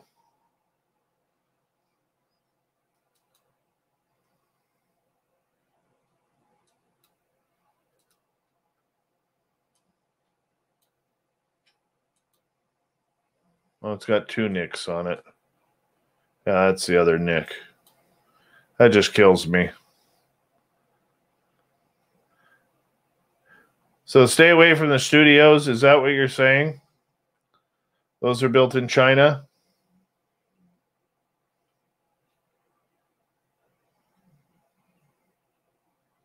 I definitely want a North American version. Where are you?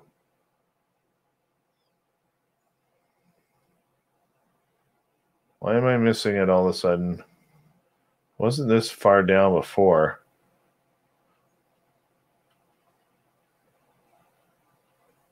I think I'm getting warmer.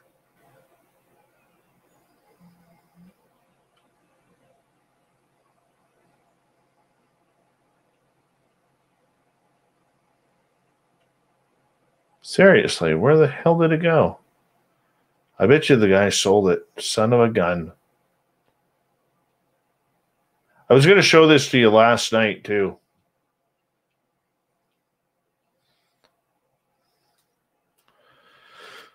It was a standard.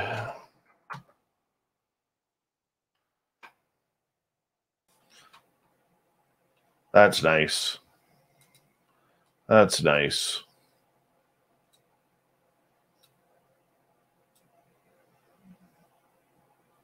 I like that.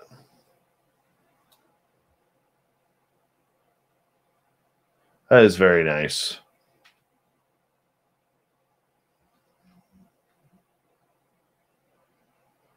I don't want Paul's. He loves that guitar. I would take it. Here's a nice one for you, Paul Holland. Check this one out. $4,600 Canadian.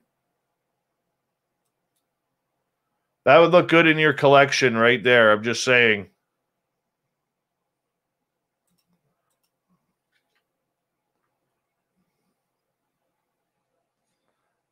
That would look good in your collection right there.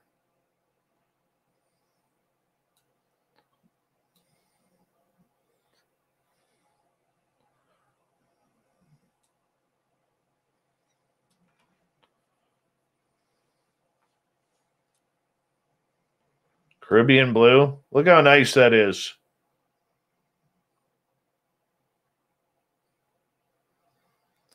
Hey, Detailing Academy, how you doing? Do you want the link for that one, Paul Holland? I can send you the link. It's in Vancouver.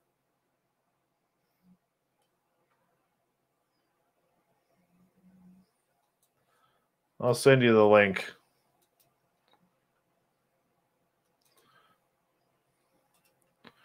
All right, let me go to Paul Holland here.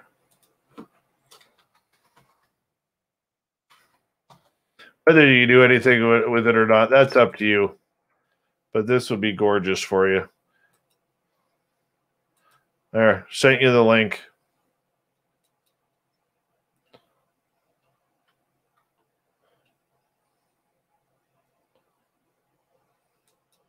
What's that one? Looks like an Ibanez or a Dean. That's a Dean. Oh, that's so nice. And I'm thinking the blue one must have sold because it is not on here anymore. It was earlier today. So the guy must have pulled it off.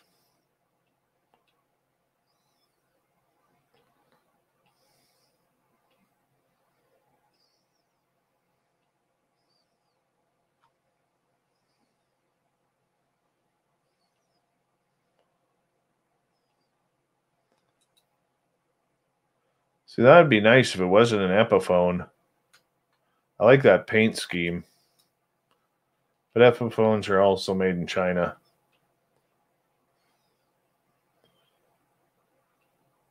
Not that there's anything wrong with that, but when it comes to Gibsons, there's a lot wrong with that. Yeah, I think it must have sold. Seriously, must have sold.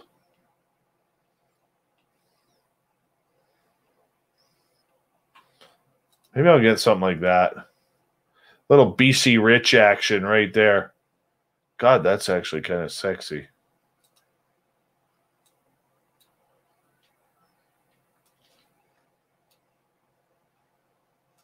Dirty. Guy hasn't cleaned it properly. That is actually kind of a sexy guitar.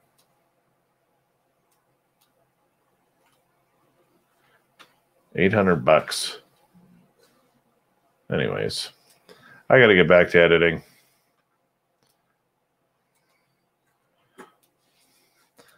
Sent you that link, Paul Holland, just in case you get excited.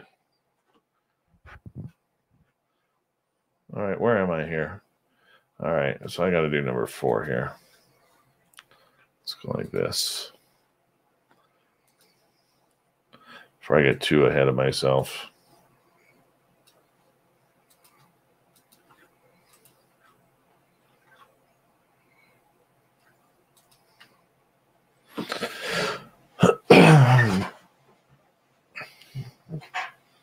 I'd actually like to see you pick that guitar up, Paul Holland. That is a gorgeous guitar.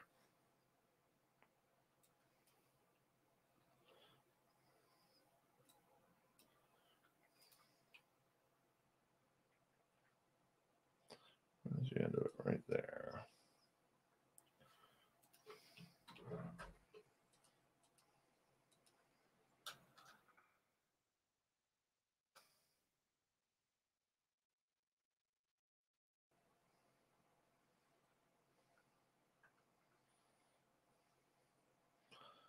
No.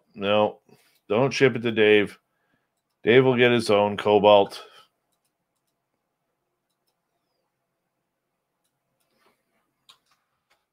I've held one. Held one at the guitar store in Kamloops. I'm in love with that Cobalt guitar. I'm not going to lie.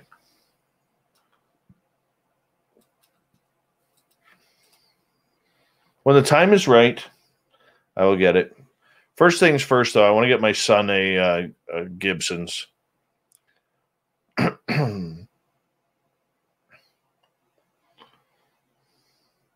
way, because right now he's playing on my LTD that I have.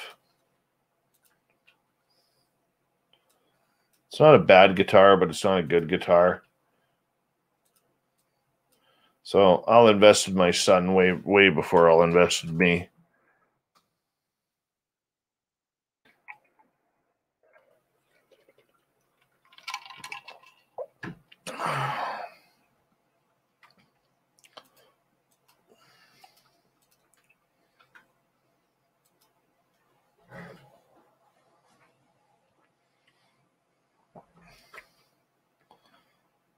Come on, let's save that.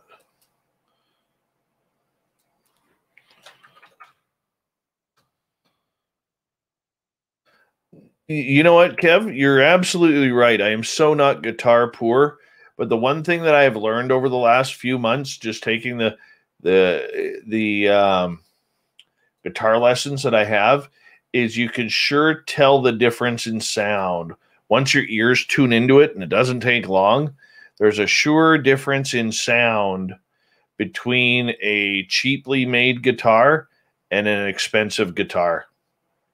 It's definitely something where quantity or quality, you pay for your quality. That's for sure. And I never knew that until like a couple months ago.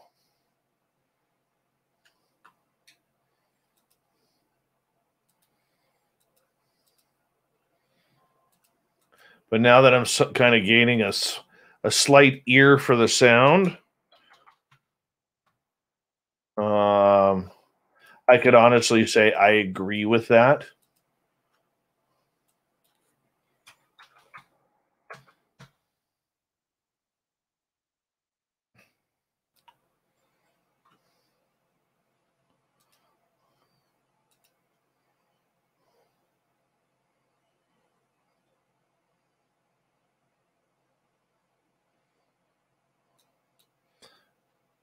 Well, that's like the same guitar, Paul Holland, except white.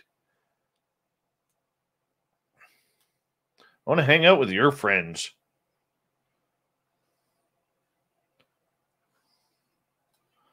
All right, so that goes there. Let's open up this one now. Convert these bad boys.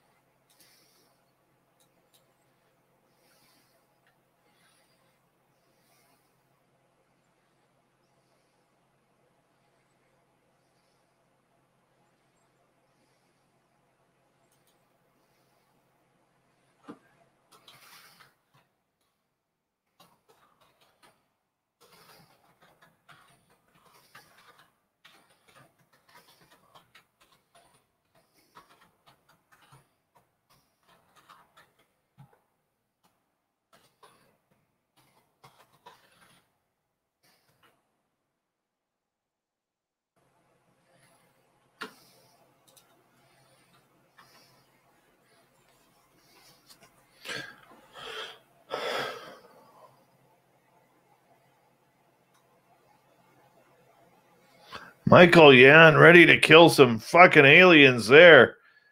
I'm in the military as a U.S. Marine infantryman. Congratulations on that, bro.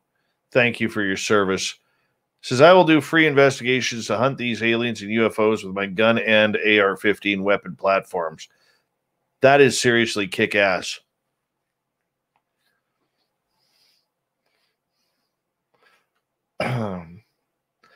Problem is, you got to find a Bigfoot first, Michael. You know what? I saw an incredible video of a Sasquatch from a military helicopter.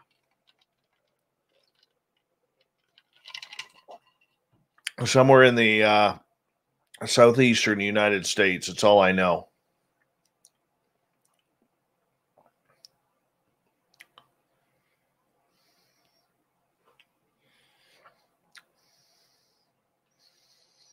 Michael Yan, where are you stationed, man?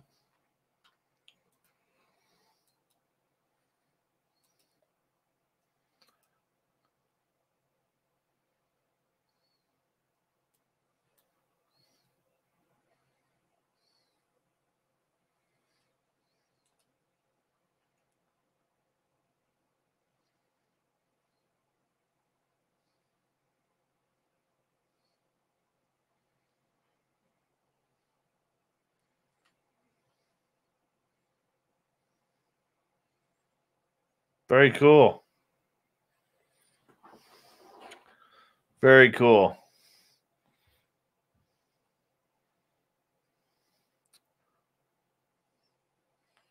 Being a Marine is just so badass. It really is. I don't think I would have the balls to be a Marine.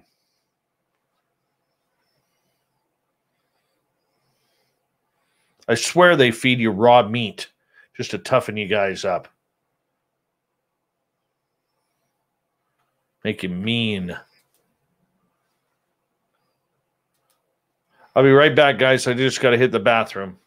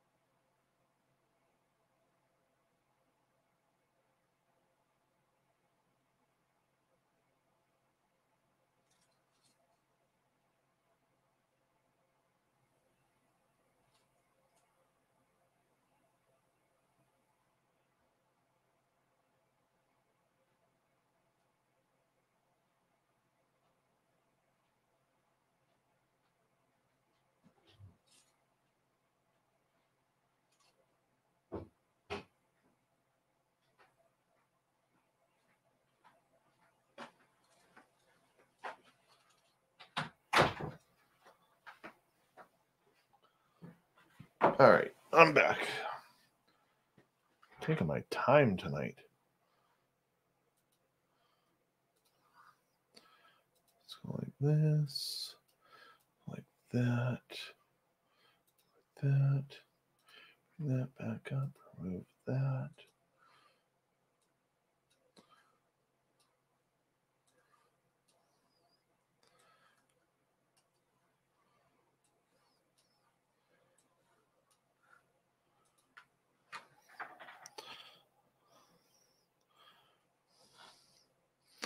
Give me 2 seconds here, guys. So I gotta transfer these off.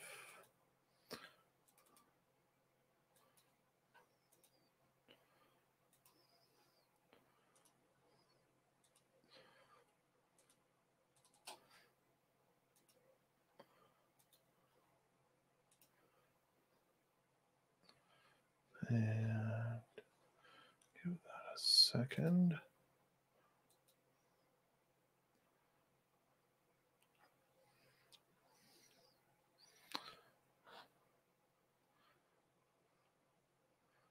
Refresh that.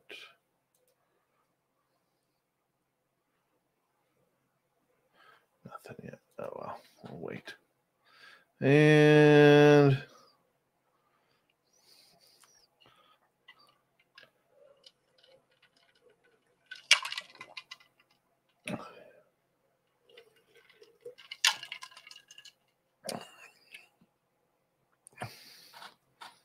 hey, Sith Lord Jeff Bledsoe, how's it going? Welcome to our chat room.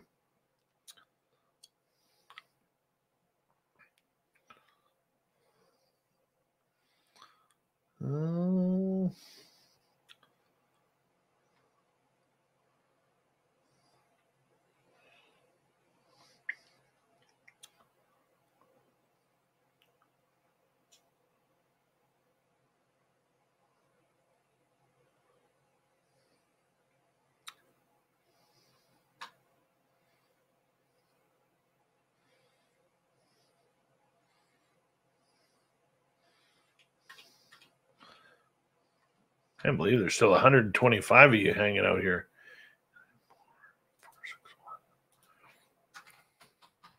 I always wonder how many of you of that 125 have fallen asleep.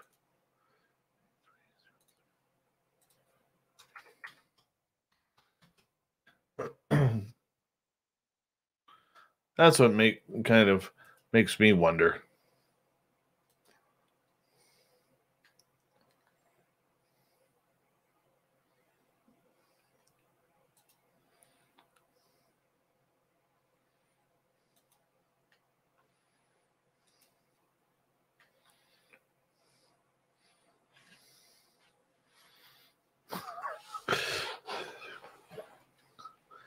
Sleep is for the weak. That's right, Howard. Carbine's right. What's happening?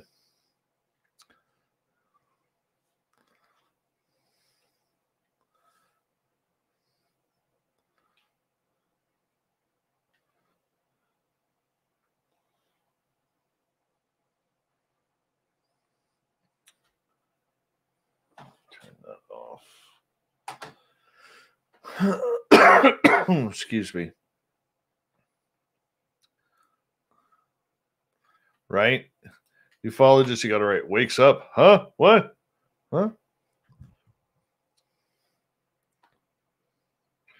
You know what I always wonder? And I say this every so often. I always wonder because you guys get to change your names and you guys could be whoever you want, whatever you want.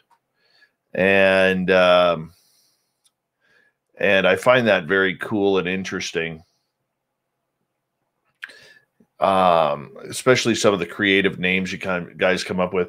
I always wonder, is there any famous people who listen to our show? Green hair, yeah, green hair. I always wonder if there is any famous people listening in, like movie stars, athletes, rock stars, television stars, big name people. It's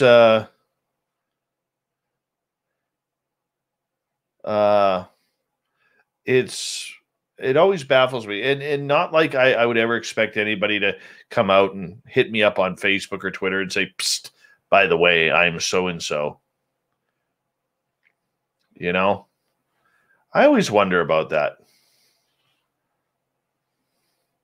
I bet you there have been famous people listening in.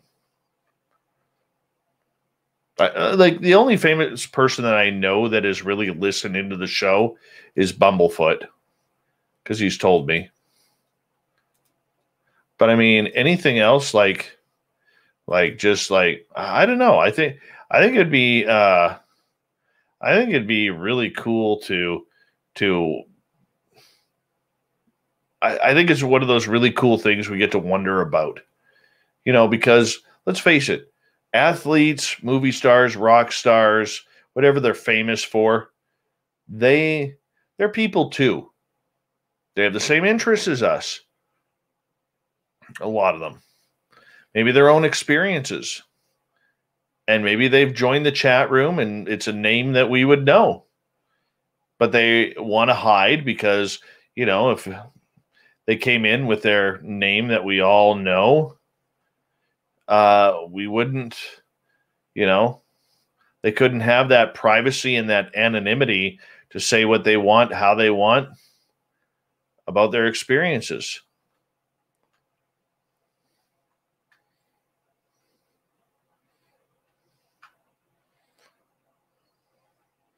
I always wonder that.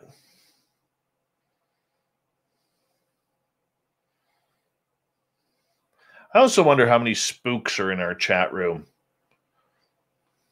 If there is any or not. I really don't know.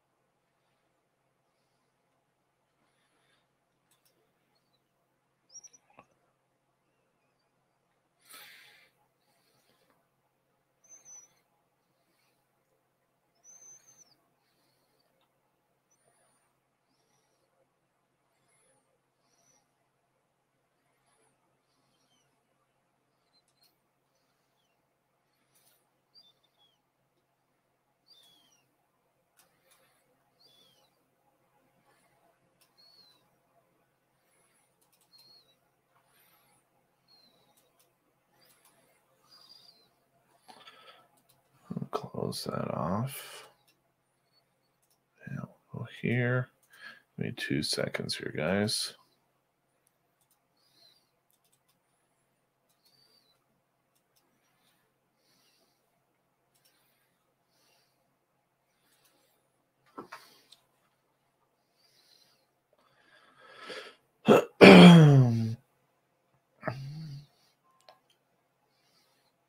I seriously wonder about that. Could be Ace Frehley. I don't know.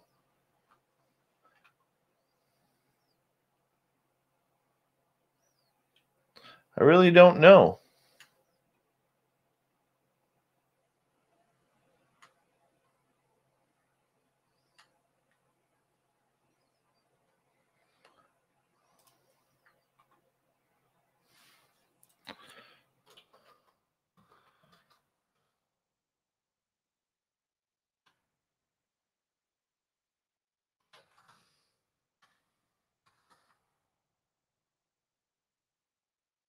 I don't know. It's just one of those things I wonder about.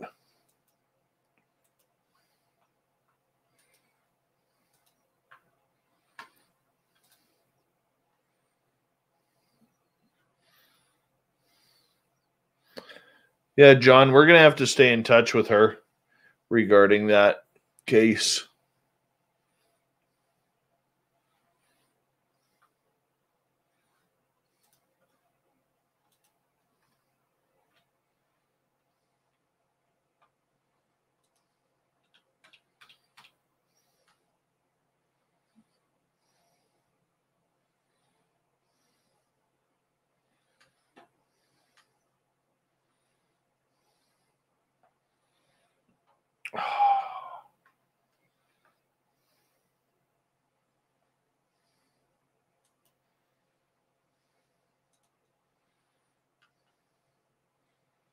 Tomorrow night on the show, we have Andrew Saporito. We're going to talk about holographic Earth, holographic moon, everything holographic.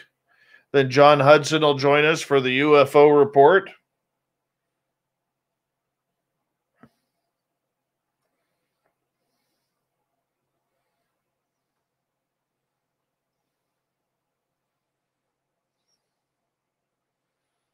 Stetson John. John, by the way, is getting a lot of good feedback about this segment. We're into week number 2 of the segment now. Doing an absolute great job, John. Excuse me. You really are.